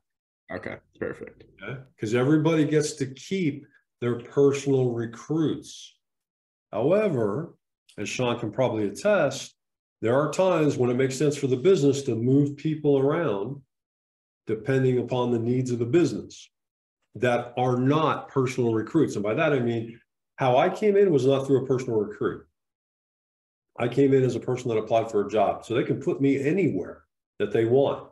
And at any time, they can move me out from under that hierarchy and put me under a different hierarchy. Does that make sense to everybody? But a personal recruit will stay within your hierarchy. Everybody tracking with me with what I'm saying? Angelica, do you have a question? So on the money aspect of that, if you have to put your new recruit under the SA, so who gets the finder's fee basically for the recruit? Oh, you will get the finder's fee. I'm not talking anything about finder's fee yet. I'm talking only about someone getting coded. They can only be coded to somebody who's at least an SA.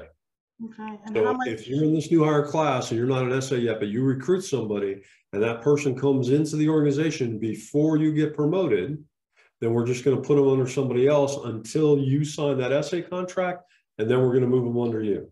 However, you will get the recruitment bonus or the finder's fee. And Angelica, do you know what the finder's fee is? That was my next question for personal versus basically recruiting a client. Good question. Sean, do you know what the finder's fee is?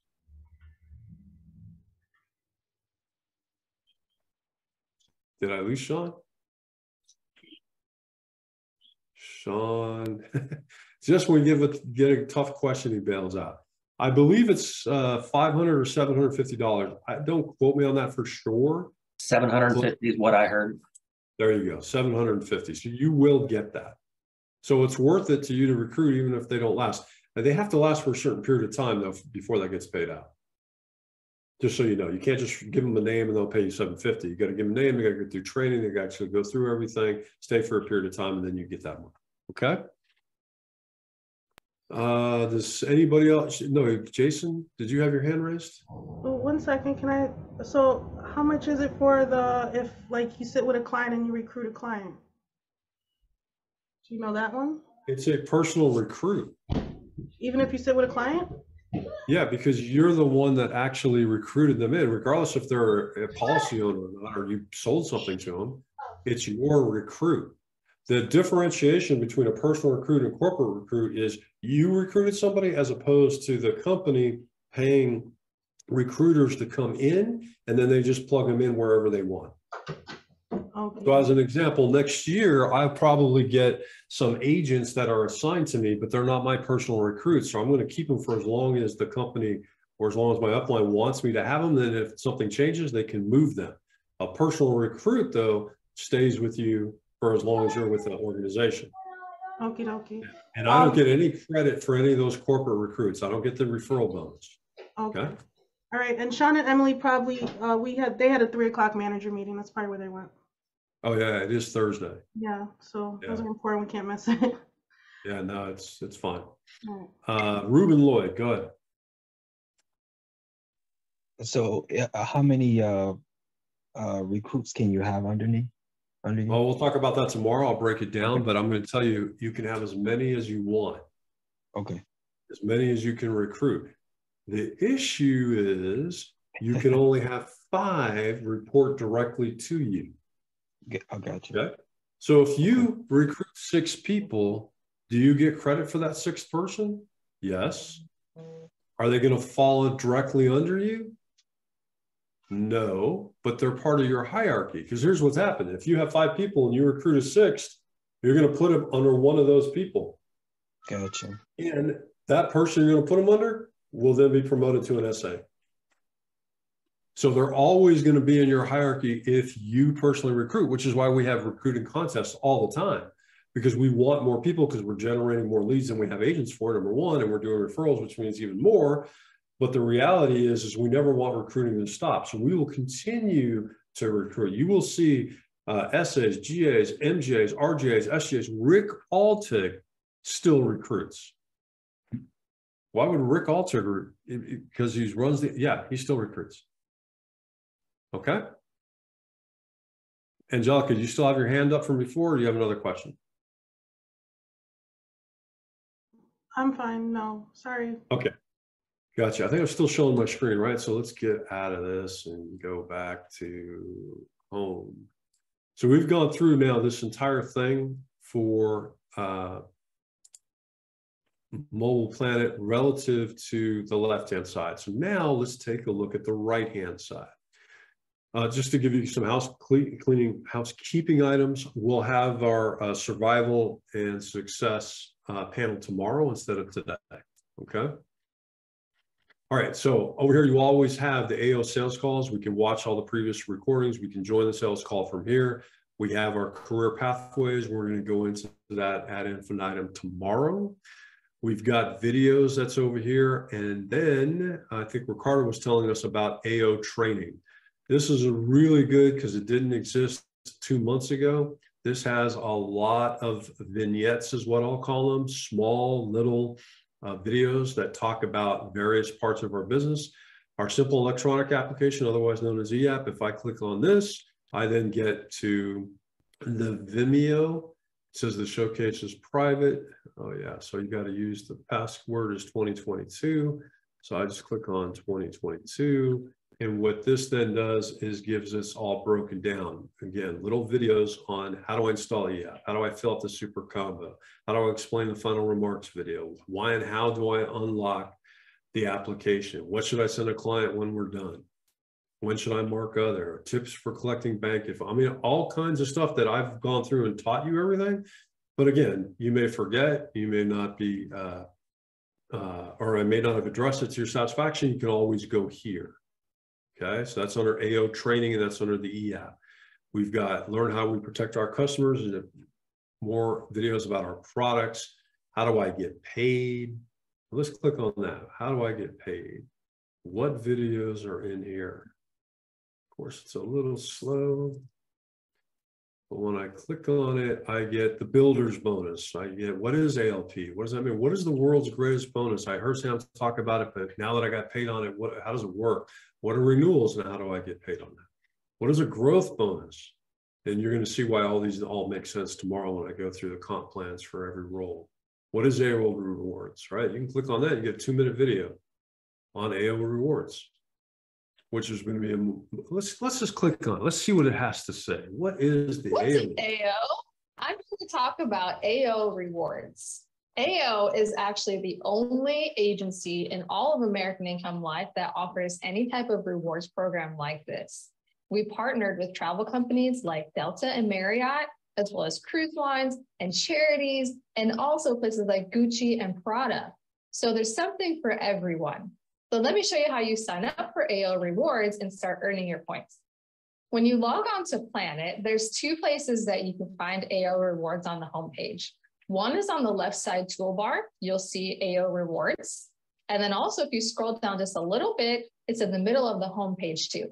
Either one you want, you just click on it. It's going to take you to the homepage of AIL Rewards. And the first thing that you do is sign up. You sign up just by entering your first and last name and your email, create a password. When you hit register, they will send you an email that you just verify that you've received this in your email. Your email will look like this. When you hit verify email, then it will automatically take you where you can hit return to application. And now just log in with the email and password you created and you're here. The next thing that you need to do is just start collecting and converting plus leads into ALP. You'll want to make sure that you mark your sales properly so that your AIL Rewards will be added up. When you click on redeem on the AIL Rewards page, it's going to explain to you exactly how to do this. Step 1 is to make sure that your referrals are first entered into your referral tool. Then when you make a sale, you'll want to make sure that you note the affiliation as a referral in EAP. And the last thing is to resolve your matching lead as a sale. Once you do that, then we will verify everything and your rewards will automatically be added. Once you get enough rewards for what you want, then you can come back to the site later to book your travel, book your charity, or anything that you want. Hopefully you love this exciting way to earn extra things just for doing our job. AIL, let's grow. So, okay, what happened here? How do I get out of it? Okay, there we go. So there you go. So there's everything about AIL Rewards. How do I get promoted? You get a 2-minute video on how to get promoted. Let's just watch that real quick, and then I won't make you watch any more videos, but these are important. Today, we're going to talk about how to get promoted. It's actually one of my favorite things to talk about because we have a career opportunity that is absolutely unlimited. AO is so special because all of our promotions are completely based on results.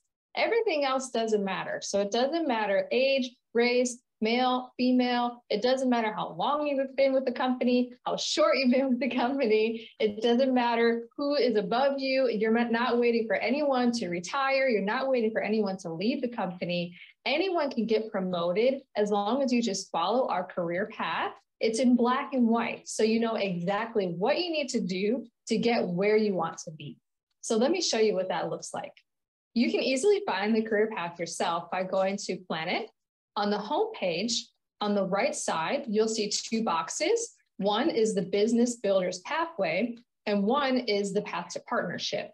If we start with the Business Builders Pathway, on here you'll see every position that you can promote to, as well as how you do it. So for example, the first position that you'll want to get ready to promote to is a supervising agent. It shows you here to promote to this position, all you need to do is recruit and code 1 new agent or make 10 sales in a month. It goes over your compensation increases. There's going to be weekly bonuses with that. And it also shows you your projected earnings. So for example. So can all of you get promoted to SA? Yes. What does it take for you to get promoted to SA? Angelica, what does it take? What does it take to get promoted to SA? So right now, the new people that came in are just an agent. Let me stop this real quick. I was in Mario's meeting. We had that 3 o'clock. Unless you're blind, That's the agency But meeting. yeah, so you're an agent, right? Like you're starting off right now. We're basically learning our primary colors in art class. So you're an agent, and then you get your general agent contract. All right, but how does it take to become an SA? that's number 1 for the week. What it takes to become an SA? You either could, I have no clue about an SA. But, SA is the first, okay, go ahead. You, Jason Radford. What does it take to become an SA? You need to be doing 10 personal sales a month or recruit 1 new agent. No. What does it take to become an SA? Raphael. That was the same answer I was going to answer. Jerry Sandoval. Dennis. You need. You got to recruit 1 person. No, 10. No. 5 recruits. Dennis. You need 10 sales in a month, and you need 1 recruit. No. Ruben. That was what I was going to say. Justin. 10 sales and 5 recruits. No. Crystal. It was 10 sales a month. You have to recruit 1 new agent, and then there's some other things there. Let me go back. No, but that's what it says. It says expectation. No. I'm going to show you. Personally recruited code 1 new agent. Personally recruit and code 1 new agent. That's all it takes to become an SA. To stay as an SA, you need to do 10 sales a month and recruit 1 a month, okay? But to get promoted, you just need to personally recruit and code 1 new agent. Now, coding is the tricky part, right? Because I can recruit everybody all day long. They have to go through the state mandated training. They have to get their license. They have to go through the 2-week training course. They then actually have to sell something. During all that time, if I've only had 1 person, am I an SA yet? No. I don't become an SA until that agent is coded. You tracking with me? But that's all it takes. 1 new agent that gets coded. Or I can do 10 sales in a month and train and code 1 new agent. Do you see the difference there? So if I do the second part, I make 10 sales in a month and I train and code 1 new agent. Did I recruit that agent? Maybe, maybe not. Maybe the company gave them to me, right?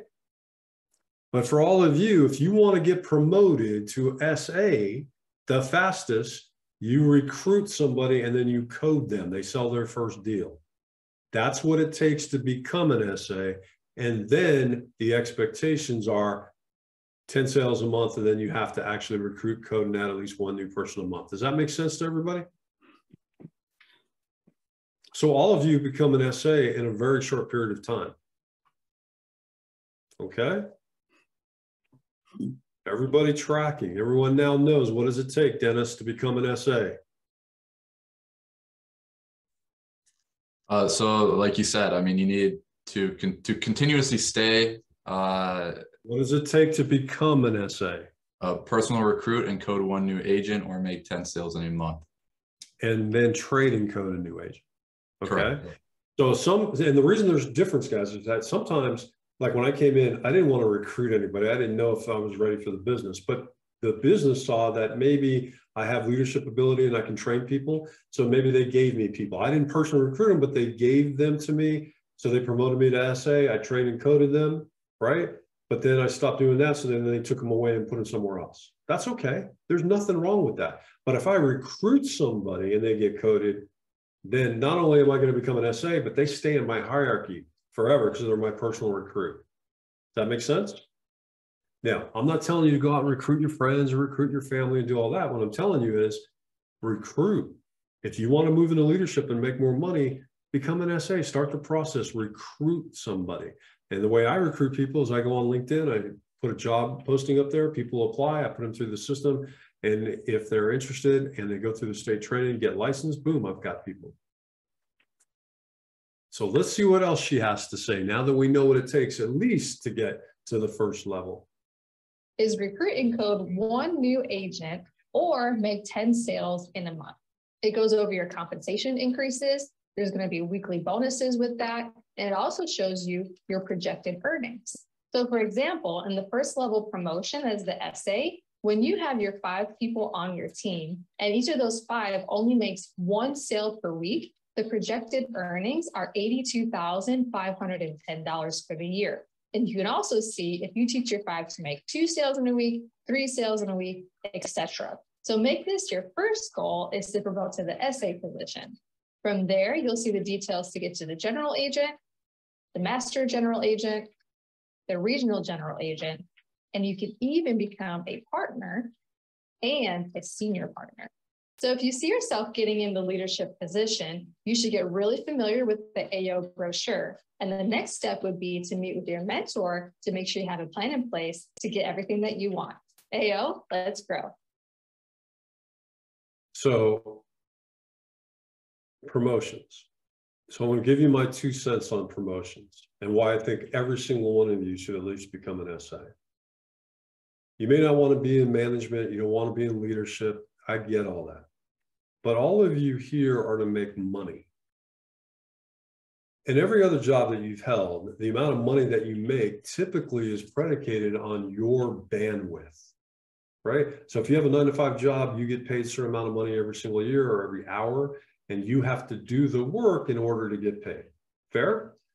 So if you don't work or do enough work, we let you go. Or if you're hourly and you don't work a certain number of hours, we're only going to pay you for the hours that you actually did work, okay?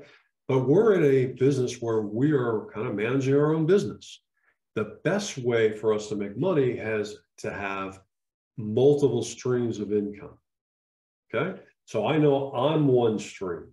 So when I work and I sell any policies, I'm going to get paid. I get paid pretty good for doing that, but I want to make more money than just that. So I now want to move myself up to SA.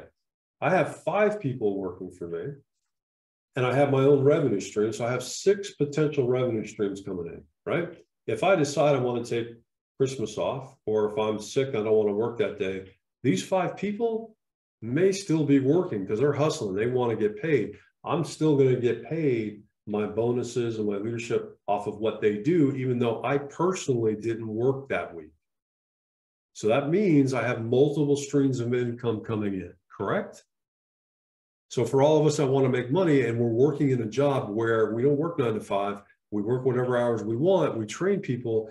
If you get alternate streams of income coming in, it mitigates your risk of not having income coming in because you aren't doing something. That's the number one reason in my mind that people want to move up, is they want to make more money. Now, for me, it wasn't about the money. It was about moving up, and I'm not there yet, but as I continue to move up, it's about helping people, training people, and actually having an impact on an entire sales force. That's what I like to do. And that's why I'm doing what I'm doing now. I'm doing the training part. But for all of you, as you start this process, yes, you're going to learn what you're going to do. But then does it make sense to get a few people under you as an SA? Absolutely, because you have a chance to make a lot more money. Any questions about your very first promotion opportunity? We're going to go into it more tomorrow. But basically, what we were talking about here was the various trainings that are available to you here. So I was showing you the money, secrets to success, work from anywhere. This is the Zoom setup. All this information is in here. All these videos that Danny puts out on these various subjects. They're usually very small videos, by the way, so it doesn't take a whole lot of time to get a little bit of information, okay? So let's go back here to the dashboard. That's training. We have market resources here. You can click on that. It will give you all the types of resources that we have in various areas. Will kits, McGruff training, the veteran lead training. Hey, we've got a whole thing on veteran. Oh, what's that about? Maybe I should have just given you this and not have you do a 2-week class. Hey, it's only $1. There you go. If I gave you that, that would be the training. It would be done. The entire veteran training completely over. Anyway, this is what it looks like when it comes into your lead box. But in this case, it's filled out by hand, but in actuality, it would be type computer generated. Goes from Facebook. You end up with the email, phone number, the address, the time and date, and the security keyword. They typically don't fill in the branch of service, and you don't have their birth date. Okay, but that's what it will actually look like. All right, go back here. So we have all of that. All right, So go back to the dashboard. AO Rewards, she showed you where that was, talk about that. You can get the episode of AO TV there. There's information about the GlickRx prescription plan. Is Sanel still with us? Sanel? Is it just me, or do I keep losing people throughout the day? It's probably just me. Anyway, he was doing the GlickRx program. If you want to know what that is, you can click right there. It'll give you information about it. I like that program. We don't talk about the veterans training simply because it's part of the art. It's another pre-qualified benefit that's available to anybody. But what's in it for you is if you get somebody to sign up for this, then every time they get the prescription renewed, you get paid $1 or $2. I forget which one it is. So if you do this for every single person you sell to or every single person you sit with, whether they buy from you or not, you can make a nice revenue stream coming in just from that. I don't know about you, but a couple $100 a month extra would be nice, right? The Ladies Rising, this is going to be for women in the organization. We have a website dedicated to them. We have videos, what is Lady Rising, all the calls that they have. They usually do 1 call a month. They have an Instagram feed, they have merchandise, and you can recruit specifically for women. And the reason that this started, and I don't know if I went into this with this class, but when I was young, the amount of men in this business in terms of percentage was up here. The amount of women was, I mean, let me see, just barely above the camera level, right? And now it went up over time as I got older, but it was still a huge disparity. And the reason for that is guys like me, who has twin girls, I did not encourage them to work in insurance. The reason I didn't encourage them to work in insurance is because prior to 2 years ago, you actually had a territory and you drove your car and you sat in a stranger's home and you pitched them for the most part. Didn't want my daughters going in a stranger's home. I don't know about you, but it just wasn't something I was interested in having them do. However, now that we have Zoom, now that we have everything set up to do everything remotely, what we're seeing is that the percentage of men versus the percentage of women is now doing this. AO International, I think, has now more women than men. That's an amazing statistic, and that's awesome. And so because of that, we have the Ladies Rising to give information specifically to women. As an example, a single mother, what are the challenges she's going to run into doing this business, working from home with a child under the age of 5, let's say, or a child that's in high school, or whatever. Ladies Rising talks to that issue, brings it up, shares stories of how people were able to accommodate that, what they were willing to do.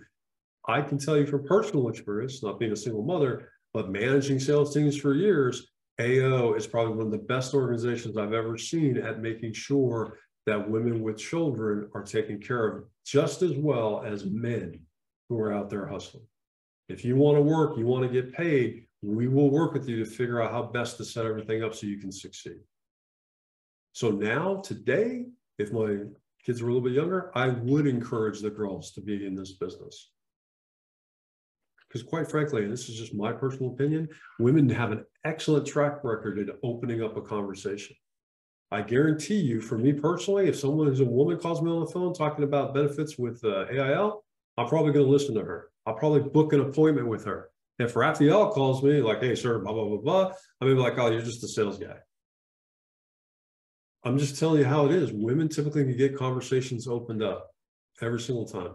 And so they're doing extraordinarily well in this business. They're making lots and lots of money. A lot of them are getting promoted up to RGA and SGA. Actually, Rust just got promoted to RGA a month ago. We're promoting people like crazy. This is awesome. All right, anyway, I'll get off that.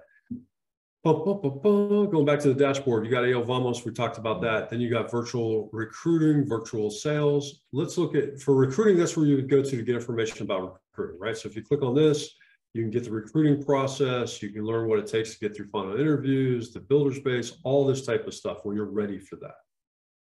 However, the thing that we're going to focus on right here is virtual sales. Yes, Jared. Hey, Sam, for AIL Vamos, is there like some sort of training that I got to take for the Spanish presentation? So that, how does that work? Yeah, what I would do is join the AIL Vamos call and then talk to one of those folks who run that, and then they'll walk you through it because we have everything in Spanish. but you've got to make sure that you don't get trapped into only getting Spanish leads. Roger that. Okay? Thank you. Make sure you get all the leads, and yes, you can do Spanish. I can do both markets, right?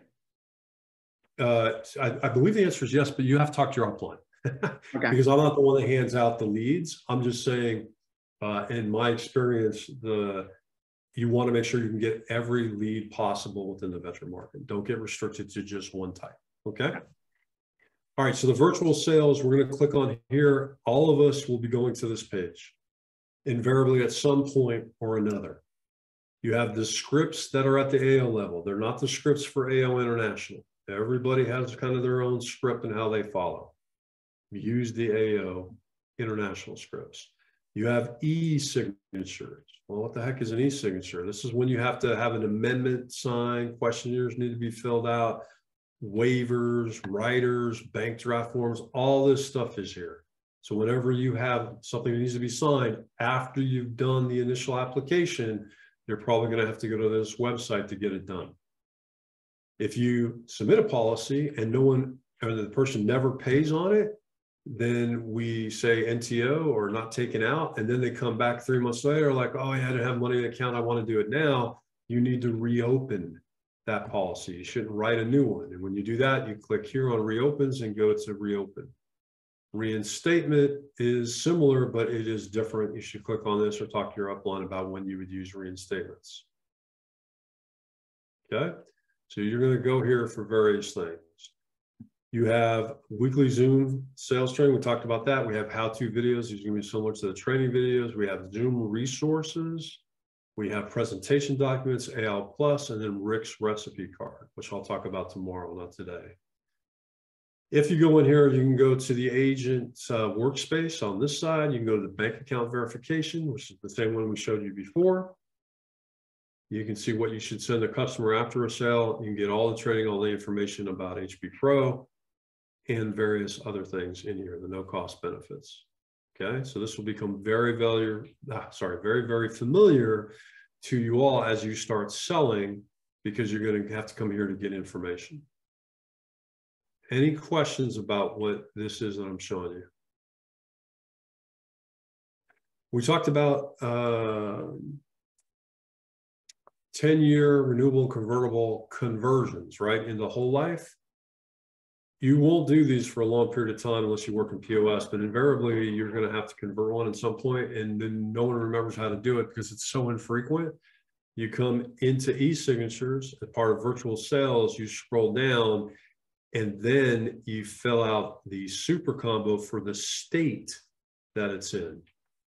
Now, when you click on this, it doesn't act like a normal e-app. It goes through a completely different process. You'll see a digital representation of e-app, but it is not e-app. It's basically a paper application that's done electronically, and then you submit it via email. So get with your upline if you ever need to convert a 10-year RNC. So that's the virtual sales. Then you have our annual report that we put out. These are recruiting information that you can use to give to somebody. How are we doing? What did we do in 2022? And it's at the beginning of the year that gets put out, talks about the past, and there's our report that we talk about, what we have going on, right? It's very small because it's not something that's being used for financial numbers. It's just talking about what we have done.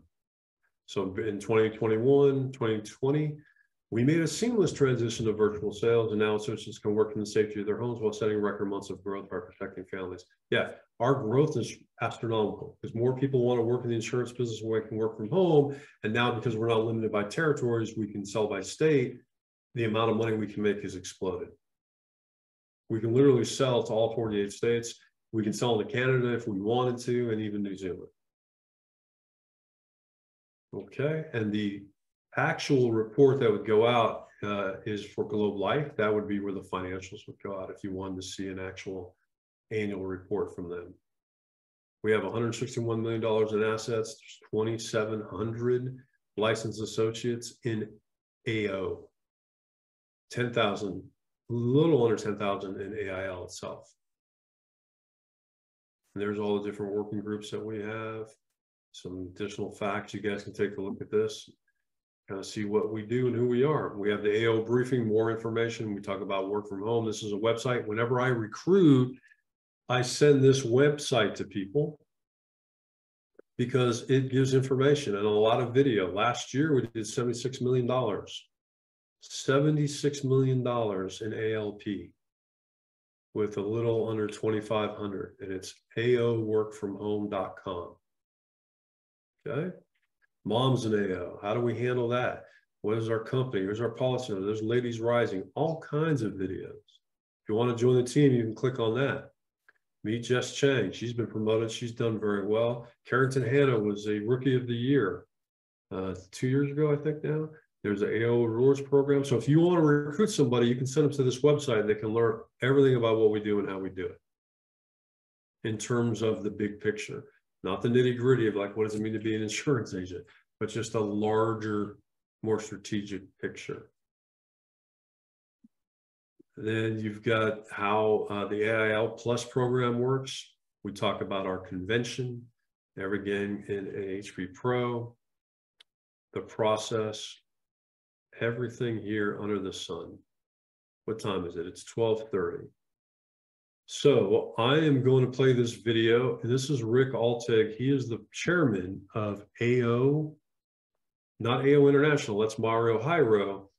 He has all kinds of people below him. That's, sorry, Mario Hyro's boss is Rick Altig. I mean, there's other people there, but Rick Altig is the one who manages the entire organization as the chairman of AO. Okay, so we're going to play this video. He's going to explain how you get paid, and he's also going to explain your second contract in leadership. And then we'll chat a little bit after that about what he talked about. Okay? Any questions before I play this video? Nope. All right, perfect. Let's play. Let's see what happens.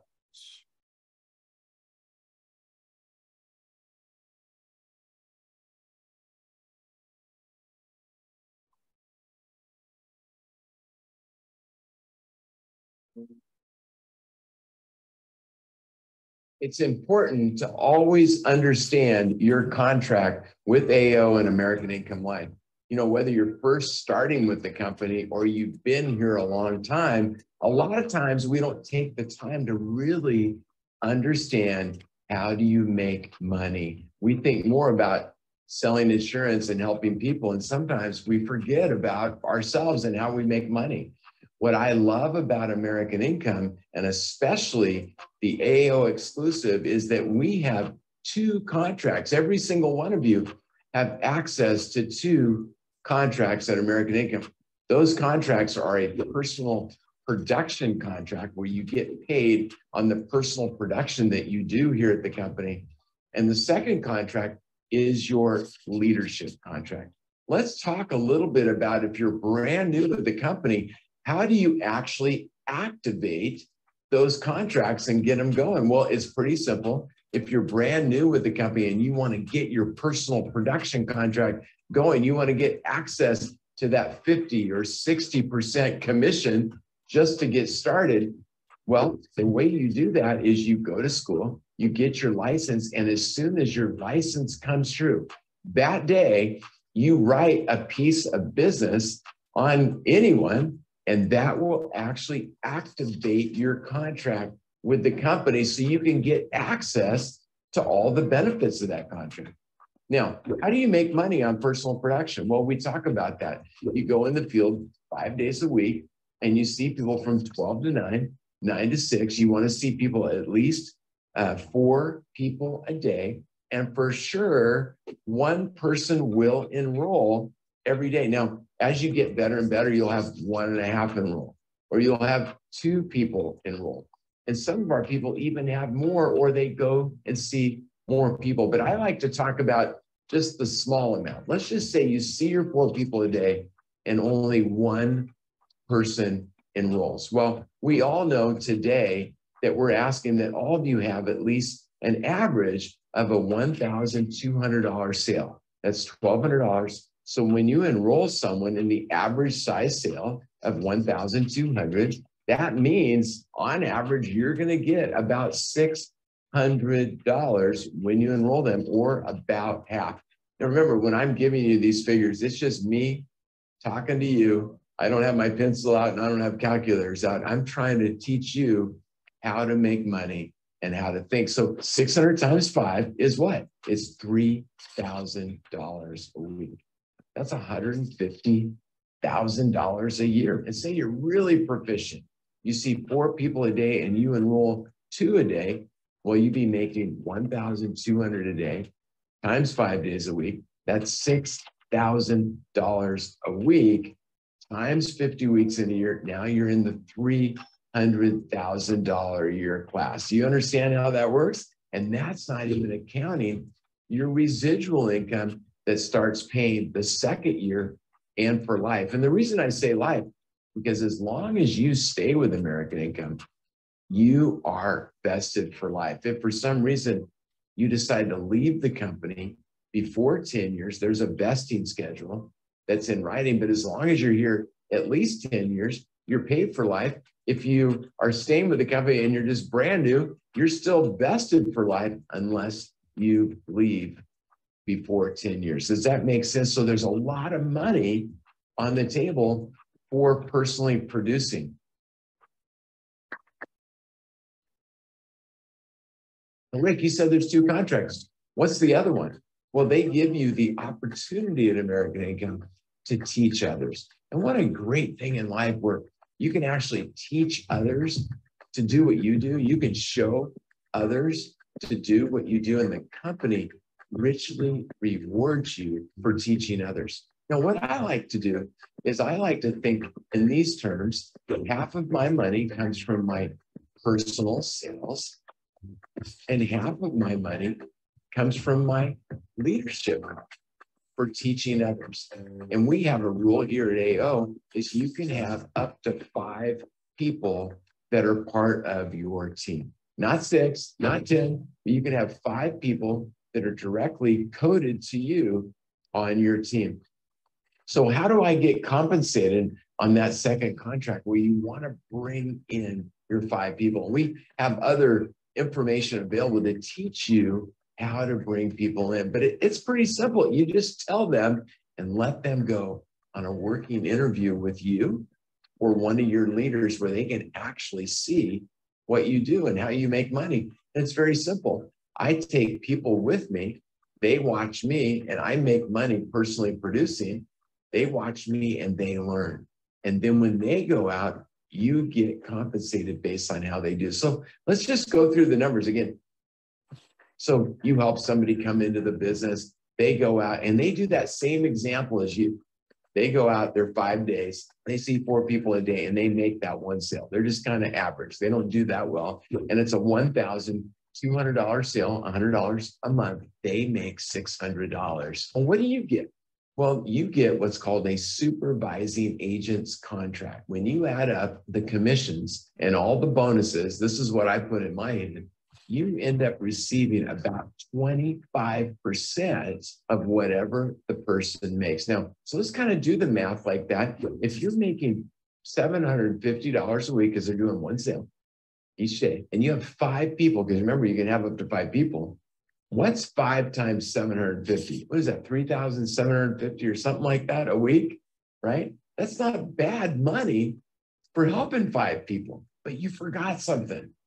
You have your personal production income that's also coming in because remember, you're enrolling 1 person a day. And how much are you getting for enrolling 1 person a day? Well, on that contract, you were getting $3,000, plus you have your $3,750 a week for your 5 people that enroll 1 person a day. That's $6,750 a week.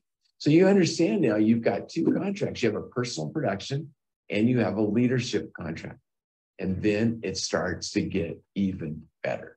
And what you can now do is you help each of your 5 people get what you got. So now you help them get their leadership contract as well. So you help them get their, how many people? 5 people, not 6, not 10, but they're 5 people. And the company richly rewards you for that because now you're moving up to what's called the MGA, the Master General Agent level. I could go through the money with you today, but it starts to be mind-boggling. So I'm going to challenge you today. I'm going to challenge you each to activate both of your contracts. And even if you're only a personal producer right now, why don't you help bring in some people, let them ride with you, let them learn, and then let them go out and get what you got in this business and be richly rewarded. And I'll give you a hint. Some people say, well, I don't really need the money, Rick. I don't need the extra money. Well, you know what? It's not about you. It's about helping others. And imagine you could use this vehicle to help others in your family, in your neighborhood, in your city, in your community, or even people throughout the world. You could dedicate that extra income to doing something way bigger than you by utilizing both your contracts. Get in there and activate both your contracts today.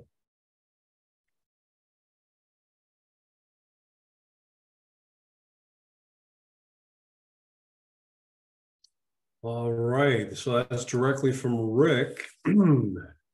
Any questions about that?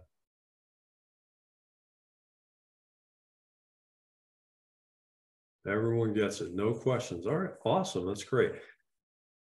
And again, I'm passionate about building a sales force, building a team that we retain and keep around. So if you start to do the math, you can see really quickly that you can start making a pretty good amount of money. And what I'm most interested in, if I were you, is that my money that I'm getting paid out isn't only based on my own efforts. If I have a down month, but I have a team underneath me, I can still make pretty good money for that month, right? So there's a lot of upside to recruiting and having a team. And that's why we encourage you to start recruiting now. Don't wait, right? I've seen people become SAs within 2 weeks and become GAs within a month because they had a whole retinue of people behind them that they recruited into the business. I'm not saying you guys have to do that, but if you start thinking about it and you know that you have a 2-week training course where you don't have to train these folks yourself, right? It helps you. Imagine when we didn't have the training course and you have other agencies that are trying to do this without a 2-week training course, how difficult it is for you as an SA. Because you have to start from scratch. You have to explain everything. And so what we've seen is that when that has to be done, recruiting may have been at this level, it shrinks down because people just don't have the time. They got to make their own money. But now that we have a 2-week training course, we're seeing recruiting go up because all these folks know that if they put people through the program, they don't have to bear the entire brunt themselves. Okay, does that make sense? I just have a quick question. I do have a friend that is working on a resume right now. She wants to apply for this position as well. So where would she go to fill out her application? Since I want her to be able to stay with you. Like on me, yeah, with me. Yeah, so you're in our admin. Sorry, you're in my hierarchy. So your admin, Amanda Hyro. You're going to send an email to Amanda and say, hey, I want Jill Smith to attend the agency overview, which is held every Tuesday and Thursday at 11 a.m. Oh, she okay. attends yes, I'd like to join. They do a final interview with her. That looks good. They'll give her all the information for the training. That's 11 a.m. your time? Because I think we're 2 hours difference. 11 a.m. Pacific time. Okay, so it would be 11. Yeah, 1. just send an email to Amanda and say, hey, I got somebody that I want to have attend the agency overview. She'll give you the information. Okay, cool. All righty. I'll let Natasha know. She'll also know that that person is recruited by you. That's really important to make sure that if you have personal recruits, you get the credit for personal recruits. That's why I want to make sure I go about it the right way, so I do get the credit for it. Yep, just all right, let your cool. admin know what you're doing and you're good to go. All right, so we are in fact going to have our survival and success panel tomorrow instead of today. So what I'm going to do is give all of you a form to fill out, because what I have learned is that it makes more sense for the facilitator, that'd be me, not to provide the questions to the panel. Right? Because I have my own mind, what I think you should know and all that. It actually makes more sense for you all to submit your questions to me about what you would like. My job as a facilitator is to make sure I move the conversation along, make sure that the answers are going to be aligned with whatever we taught you throughout the entire course. There have been times where I've gotten questions where I didn't address it in the course. I'm like, oh, that's pretty good. That helps me not fix, but helps me modify the course in a way that is useful for these students. Okay. So here is the question form. Go ahead and fill that out. You get 2 questions, your primary and secondary, and you can ask anything. And I'm not guaranteeing that I'm going to have it answered by the panel, but more than likely I will, unless the question is crazy and totally off bounds. But one, I believe, will be Brenna Behan. The other one will be Morgan Boneberg. I'm going to try to get a third person. These are folks who are either 1 or 2 years in, and they will have gone through everything that you went through, except they didn't get a 2-week training class. They got put into the fire right away. I think you really just need to know agent. I don't know what that means. Kim, what do you? Angelica was asking about the rankings again, and she said SAGA stuff. And I was still typing, but I accidentally entered, so I didn't mean to send that yet. But okay. I think she's confused on, I don't know if she's confused on like who's above who, or if she's confused on what each, like what SA stands for, what GA stands for. Yeah. I'm not completely sure what exactly she's confused on, so I was about to type a bunch. No, she's still here. Okay, Angelica, while you guys are doing that, I'm going to show you what the different levels are, okay, for everybody. And then we're going to cut you loose. But please, I'm asking all of you to submit 1 or 2 questions. You don't have to write a flowery description of your question. If you just want to know about certain areas, I will take that in as I facilitate the panel. I'm going to look at the questions that we have. I'm going to say, hey, they want to know about X, Y, and Z. Or what did you think was your greatest challenge? What do you think new hires need to know coming out of this class? Anything like that, right? What we're looking for is for you to ask questions of somebody who's gone through the process of being an agent and now they're either an SA or a GA. What do you want to know from the horse's mouth? And if they're not in your hierarchy, that's even better because you won't be held against you, right? But it gives you good information in order to understand what's going on. Because I can tell you everything all day long, but it's my interpretation from a totally different perspective. I want the perspective given to you of somebody who's been where you are before, okay? So let me share my, while I'm doing that, go ahead, Jesse, you have a question? I think you said form. I don't know if you're dropping a form in the chat or if we're just emailing you. No, I put it in the chat. So just click on that link and it will take you to another jot form and you just fill it out and answer the 2 questions. At least I think I did that. Yeah, questions for our guests. I don't see it. Yeah, there's not a link. Yeah, I don't see it either. Wait a minute. I did put it. Oh, you know, I sent it to Sandra only. Okay, yes, I was going to say, I see it. I'm gold. There it is for everybody. Sorry, Sandra. Well, Sandra can do it for all of us. You were picked. Anyway, you fill that out and it says, you know, the typical who you are, whatever. What's your question for the panelists? What's your second question? Okay. And if you don't want to submit a question or if you don't want to submit a second question, just put NA. But I do need you to fill out the form so that I know I gave you the opportunity. Okay. All right. So while you're doing that, let me show you what I said I was going to show you. Hopefully I will get there. Dashboard. We're going to go to Business Builder Pathway. All right. And let me share my screen. And these are the different levels. And I'm going to get passionate about this again. So don't mistake my passionateness for being aggressive. I'm not. I'm a big believer in what we do and how we do it. Okay. Share my screen and go to Business Builder Pathway. All right. So can you see my screen? Yeah. So this is the Business Builder Pathway. As she was saying, your supervising agent, all you need to do is recruit and code 1 new agent, or you can make 10 sales and then train and code a new agent. The differentiator there is one is a personal recruit. The other one is a recruit given to you by the corporate company. I'm going to tell you that when you first start out, the company's not going to give you people. You need to recruit. That's just the nature of the business. Okay. So Bruce Tan made $209,000 in 2021. Okay. compensation, the way it works, she got 16.7% of what the agents received in vested renewals. Okay, so they get 5% and you get 16.7%. They still get their 5%, just on top of that, you get 16.7%. Does that make sense? So if you sold a policy that was $1,200, it renewed, then $1,200 times 5% is what you're going to get for the renewal, right?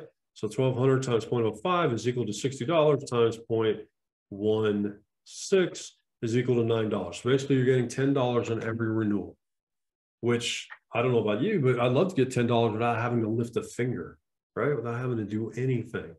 From every person that's in my hierarchy, every renewal they get, I'm getting $10. That starts to add up. You get 25% of what the agents receive on their first $15,000 of ALP, and after that, you get 4.2%. Well, wait a minute. Wait a minute. So $15,000 on my first 15,000, right? I make about $7,500, and what we're saying is the SA gets 25% of that. So again, I'm not the fastest in math, but 7,500 times 0.25 is equal to 1,870. I'm getting almost $2,000 for every time somebody sold something in the first 15,000. So, okay, they don't last very long. The first 15,000 will be sold pretty quick. What matters is what I'm getting next. I get 4.2%. Okay, every single time I sell something, I'm getting 4.2%. So do the math. I sell $1,000, or my agent sells $1,000. They're going to get paid 50% of that. So they're going to get 500. I'm going to get 4.2%. Right? Am I right? Am I wrong? Anybody? What happened to this class? Sandra, are you with me? Come on. I'm a little confused. Sounds right. Okay, that's what I want to know if we're confused. Okay, so Yeah. let's start the first line. Do we understand this one? I understand what you're saying, but when you say they get 50% and then the Okay, upline, so they get. all right, let's do it then. This is the one we're talking about. You get up to 25% of what your agents receive on their first 15,000 ALP and 4.2% afterward. So your person off of their half. So I'll give you an example. So you have an upline, you have an SA, let's say it's Joe. Okay. You sell $2,000. Yeah. Joe is going to get up to 25% of what you receive. So your commission, so you first have to calculate your commission on that first $1,000. Your commission is 50%, right? Right. And then I'm going to get 25% of that $500, right? Of my $500? Yeah, but it's not from yours. It gets paid in addition. That was to my question. Yeah, And I nothing didn't. gets taken from you. That's the beauty of this game. Nothing gets taken from you as the agent. Okay, I'm not confused anymore. So I want you to think about how profitable this is, this business. You get paid on everything in the first year, and then you get 5% of renewals. The company gets 95% of all renewals. That's why the company is able to pay out such huge amounts of money, because it's a very profitable business. Jerry Sandoval, you're saying, so you make $21 from them from the other 500.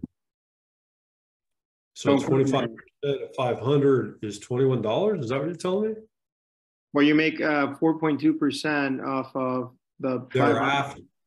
Yeah. So once they get past the first $15,000, you're going to get paid 4.2%. Oh, I see. Okay, I thought you were talking about only the $500. Or two. Yeah. So 500. So it's not. I'm sorry. 2 is equal to $21. That's right. You get $2,100 for every $500 they sell after their first 15,000. Okay. So yeah, it doesn't sound like much. It's $21, right? Who cares? All right, I get you. But now look at the next line.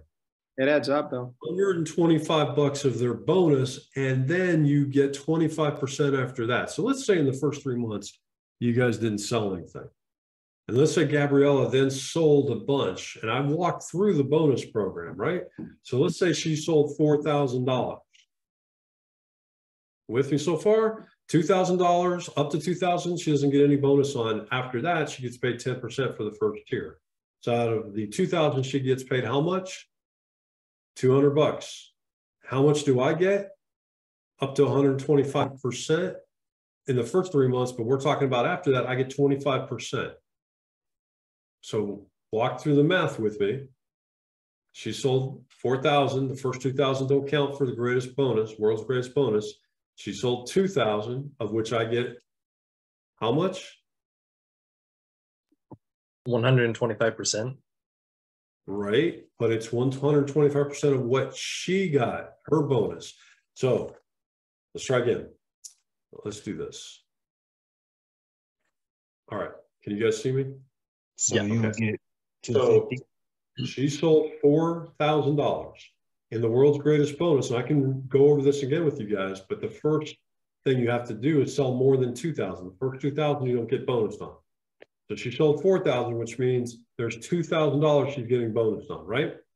$2,000 in that first tier, you multiply by 10%. Her bonus then is what? Her bonus is how much? 200. 200 times 10% is 200. 2,000 times 10% is $200, right? And how much do I then make out of it? 25%, right? So $200 times 0.25 is equal to what? 50 bucks, right? Everybody tracking with me on the math so far? Yeah. Anybody have any question on the math? Okay. So again, it doesn't sound like a whole lot of money, but here's what happens. That's just the first 2,000. Most of you are going to be generating in a month ALP north of $10,000, $15,000, $20,000, probably between 10 to 20. When you first start out, maybe 6 to 8, but you'll start to go up. And if I'm your SA, as you get better at what you do and you close at a higher level, I'm getting 25% of your world's greatest bonus. That's one person. I can have up to 5. That's how you get up to 125%, right? 25, 50, 75, 100, then 125. Do you see how you start making money? And you haven't had to sell anything yet. Yes, Jason. I just wanted to point out that when it talks about you get up to 125% of the world's greatest bonus during the first 3 months, that kind of incentivizes you to help your team during the first 3 months when they're starting out to be really good, because you'll make more money helping them be successful. Absolutely. You'll make a lot of money if you're doing your job, or even if you're not doing your job, but they're selling. And the best way that they can sell is with your guidance and coaching. Okay. So this is just an SA. This is just plain and simple first level promotion. And then, like she was saying, if you just had one sale out of all 5 every single week from your people, you're going to make $82,000. 2 sales, 204, 3 sales, 331. So this guy did 209. He landed right about in the middle. Okay. So let's say he gets promoted. What does it take to get him to the next level, which is a general agent? Dina Bogdani, she's done very well in our organization. You have to have 10 sales a month. You have to have 5 coded agents, and then one of those have to be promoted to an SA. When they get promoted to an SA, you get promoted to a GA, general agent. Now let's look at their compensation, because all of us should be able to get to an SA to a GA, okay? They get up to 33% of what their agents get invested renewals. Holy mackerel, 33%. And then if somebody leaves the company, but their policies are still intact, you still get paid on those renewals. You get up to 35% of what the agents receive in the first 15 months, and then 12.5% thereafter. Well, but an SA got 25%. Oh, wait, no, they got 4.2%. And now they're getting how much? 12. Oh, wow. So they get 3 times as much payout to be a GA. They get up to 135% of their direct coded agents' world's greatest bonus, and then 50% thereafter. 50%. Wait a minute. Let me go back, because this starts to get crazy. It was only 25% as an SA, and now as a GA, I'm getting 50% of their bonus. So whatever my team makes from a world's greatest bonus perspective, I'm going to get paid 50,000. I'm sorry, 50%. That's for the people that are coded, that you brought in, you recruited. If you didn't bring them in and recruit them, but we put them underneath you, then you can earn up to 50% of their indirect coded agents. So when you first code them for your own agents as a GA, you get up to 135% for the first 3 months, 50% thereafter. Anybody we put underneath you, 50%. So 135, 343, 560. If I have one agent, that doesn't mean one agent underneath me. That means as a GA, I have one supervising agent along with 4 other agents that are coded directly to me. And then they hire somebody underneath them. Okay. How much did Dina make? She made almost $300,000. And she's at a GA. It isn't that hard to become a GA, everybody. Let's look at the next level. MGA. Ari Hyro. He made $708,000 last year. How the heck did he do that? Well, he had to be an MGA. He had to qualify for that. Master General Agent. Okay. And he had to add 1 new MGA per year to his organization. That's what the expectations are. But to get there, he has to mentor one of his people to move up and achieve GA status, right? So if you're a GA, you have to promote somebody to GA, which will allow you to get promoted to MGA. Now, how did he make all his money? Well, 100% of his coded agents and monthly renewals, 100%, 100%. So whatever the coded agents are getting in the renewals, he's getting that as well. He gets up to 50% in their first 15,000 ALP for a new agent, and then 25% thereafter. Well, wait a minute. He's getting 25%, but the SA gets 50%. And then the GA gets, well, why did it drop down to 50, from 50 down to 25? That's because an MGA has a whole lot of people under him. He has a lot of people, right? Probably anywhere from 12 up to 50, if not higher. Then he gets at business builders in the first year, 150% of the world's greatest bonus if he's new for the first 3 months, and then 85% after that.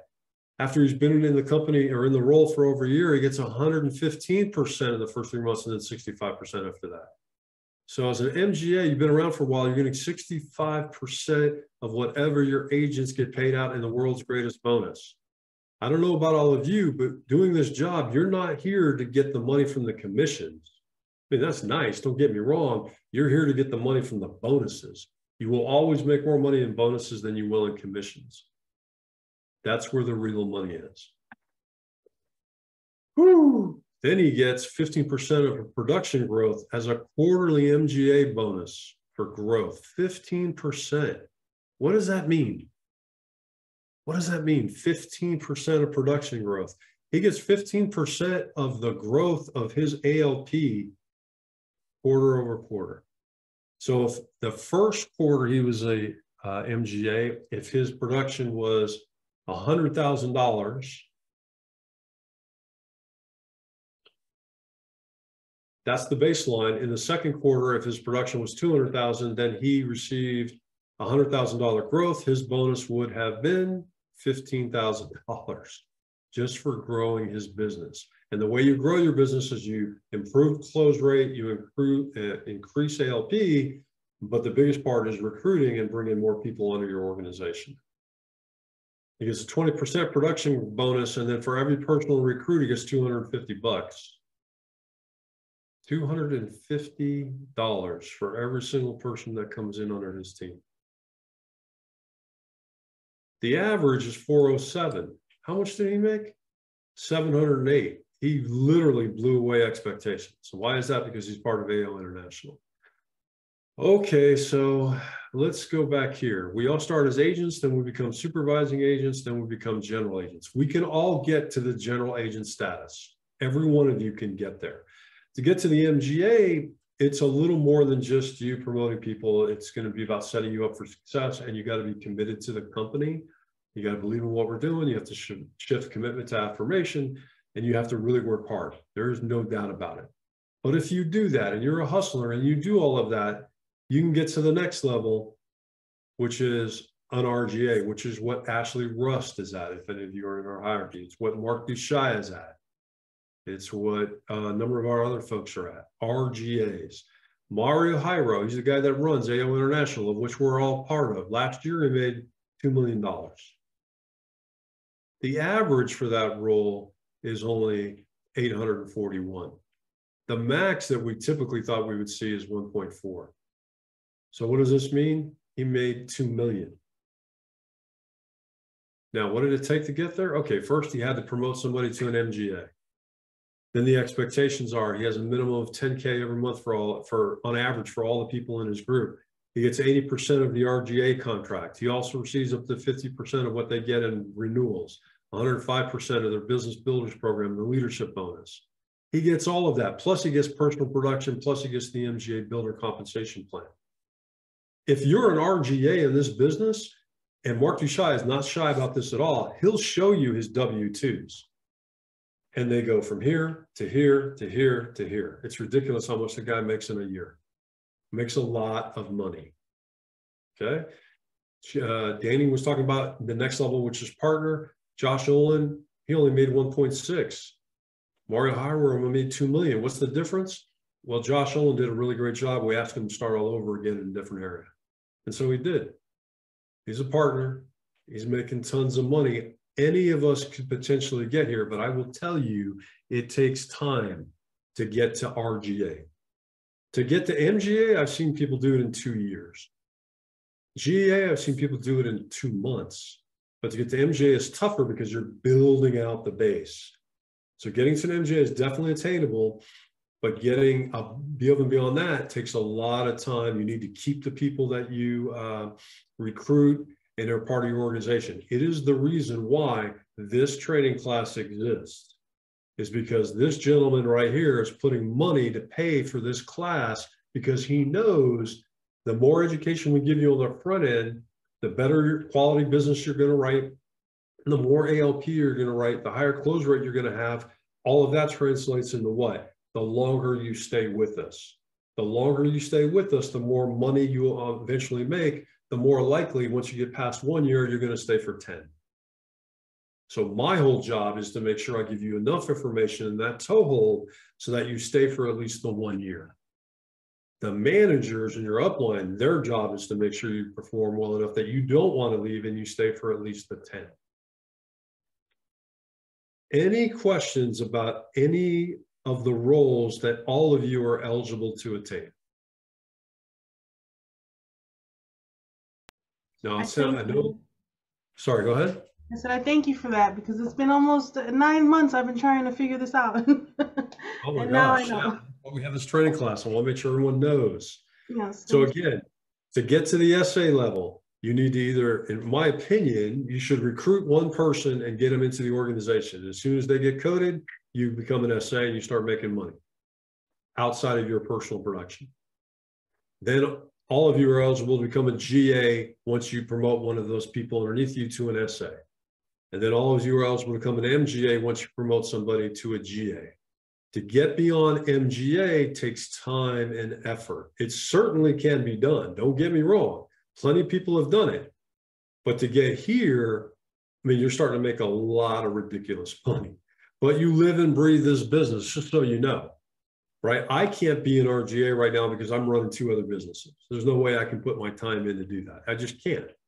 Because I would be hustling, I'd be recruiting, I'd be doing everything under the sun. Starting next year, though, I'm going to start down my journey to go down this path because I want to get to this level.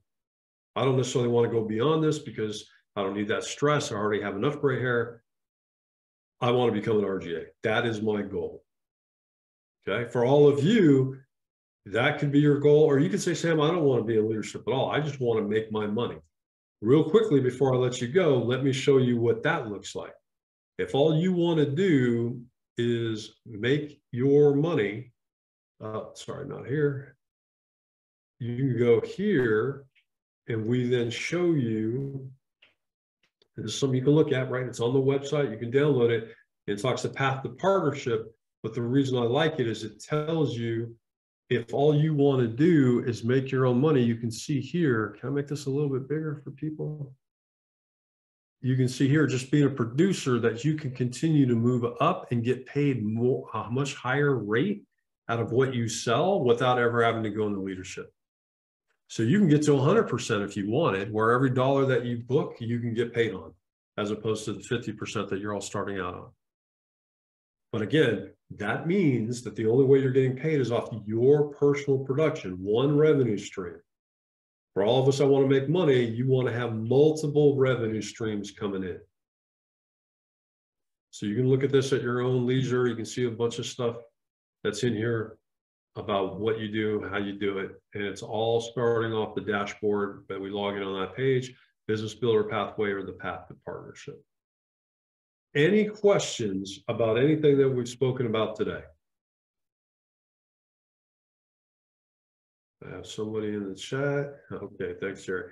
Okay, so that being the case, I'm going to stop my sharing. Has everybody had an opportunity to submit their questions for the survival and success panel that we have scheduled for tomorrow, probably around 12 o'clock Pacific time. Let's see here, submissions. Has everybody submitted something? I still have to do mine. I was paying attention to you dishing out the Bible there. That would be great. I have 20 submissions and we have 32 people signed in right now. Holy mackerel. Do we need to put the link back up for anybody? There it is. You can click on it. Jerry, I know you need the link like 5 times before you get around to actually doing it, which is fine. I appreciate it, Sam. That's all good, my friend. So again, I'm passionate about what we do here, and I think it's I think all of you, however you got here, the fact that you're here means you have opportunity unlimited. You'll hear that phrase in what we do all the time, opportunity unlimited, because it truly is. You can make as much money as you want to make, depending upon how hard you want to work, how much you want to work. You can build your team out from 1 person to 0 if you don't want a team, to 1 person if that's all you want, to 300 people. Okay? It is not difficult to make money in this business in terms of if you do what we ask you to do every single day. There is, when we talk tomorrow about the survival and success panel, there is going to be times where you're going to be like, man, this sucks, right? And I'll give you an example. When I first started, I think I made 300 phone calls in 1 day, which is not bad. I mean, the goal is 250 if you don't have any appointments. So 300 was pretty good. Not 1 person answered the phone. I was like, okay, well, I'm in sales a long time. I get it. That's 1 day. I have had a whole week go by where no one has answered my calls. Because in the dog days of summer, like in August, everyone's on vacation, et cetera, et cetera. Don't get discouraged. This business is about you doing the same thing every day, day in and day out. And as you move up, if you want to move up, you'll have additional responsibilities. But if all you're doing is focusing on sales, having presentations, setting appointments, don't get discouraged by anything that happens. You're going to get people who say, yeah, I want to buy, or yeah, I'm going to be there for the appointment. They don't show up. They don't buy. You have people who say, yeah, I do buy, and then they cancel. Don't worry about that. Think in your mind that it's a numbers game. Just get enough people in front of you, get enough people to buy, do it the right way. You will make all the money that we're talking about that you can make. And again, it doesn't matter if you're 18 years old, because you have to be 18 in order to work with us, or if you're 86 years old. If you want to do this business and have this conversation from the safety of your own home office and meet with enough people, you're going to make money. And if you want to move up, you're going to make a ridiculous amount of money. I know, because I have never seen compensation plans like this before. And in my career, I've created and managed compensation plans for sales organizations. I've never run a compensation plan where someone with no leadership experience whatsoever can be promoted all the way up to an MGA and make this amount of money that I just showed you. Never happened. Everyone that I recruit for other jobs and hire have to be people who know what they're doing technically and have to have been a leader before. And now you can come in here, we teach you everything, you excel at it, you recruit people in, and we're going to reward you by paying a good amount of money. Now, all that being said, we know that at times it is not easy. Okay? Now, let's be very honest. At times, it is not easy. It is very frustrating to spend 2 hours with a senior to get to the very end where you're about to do the DocuSign, about to finish up, and they remind you, oh, yeah, I forgot to tell you, I have a pacemaker. I have a stent. I have a condition that makes me decline. It will happen to you. It's okay. Some will, some won't. So what? Move on to the next one. You stick around long enough, like I'm going to stick around, and we will chat about this in the future. I may meet you at one of the AO travel events, vacation sprees, contests, whatever.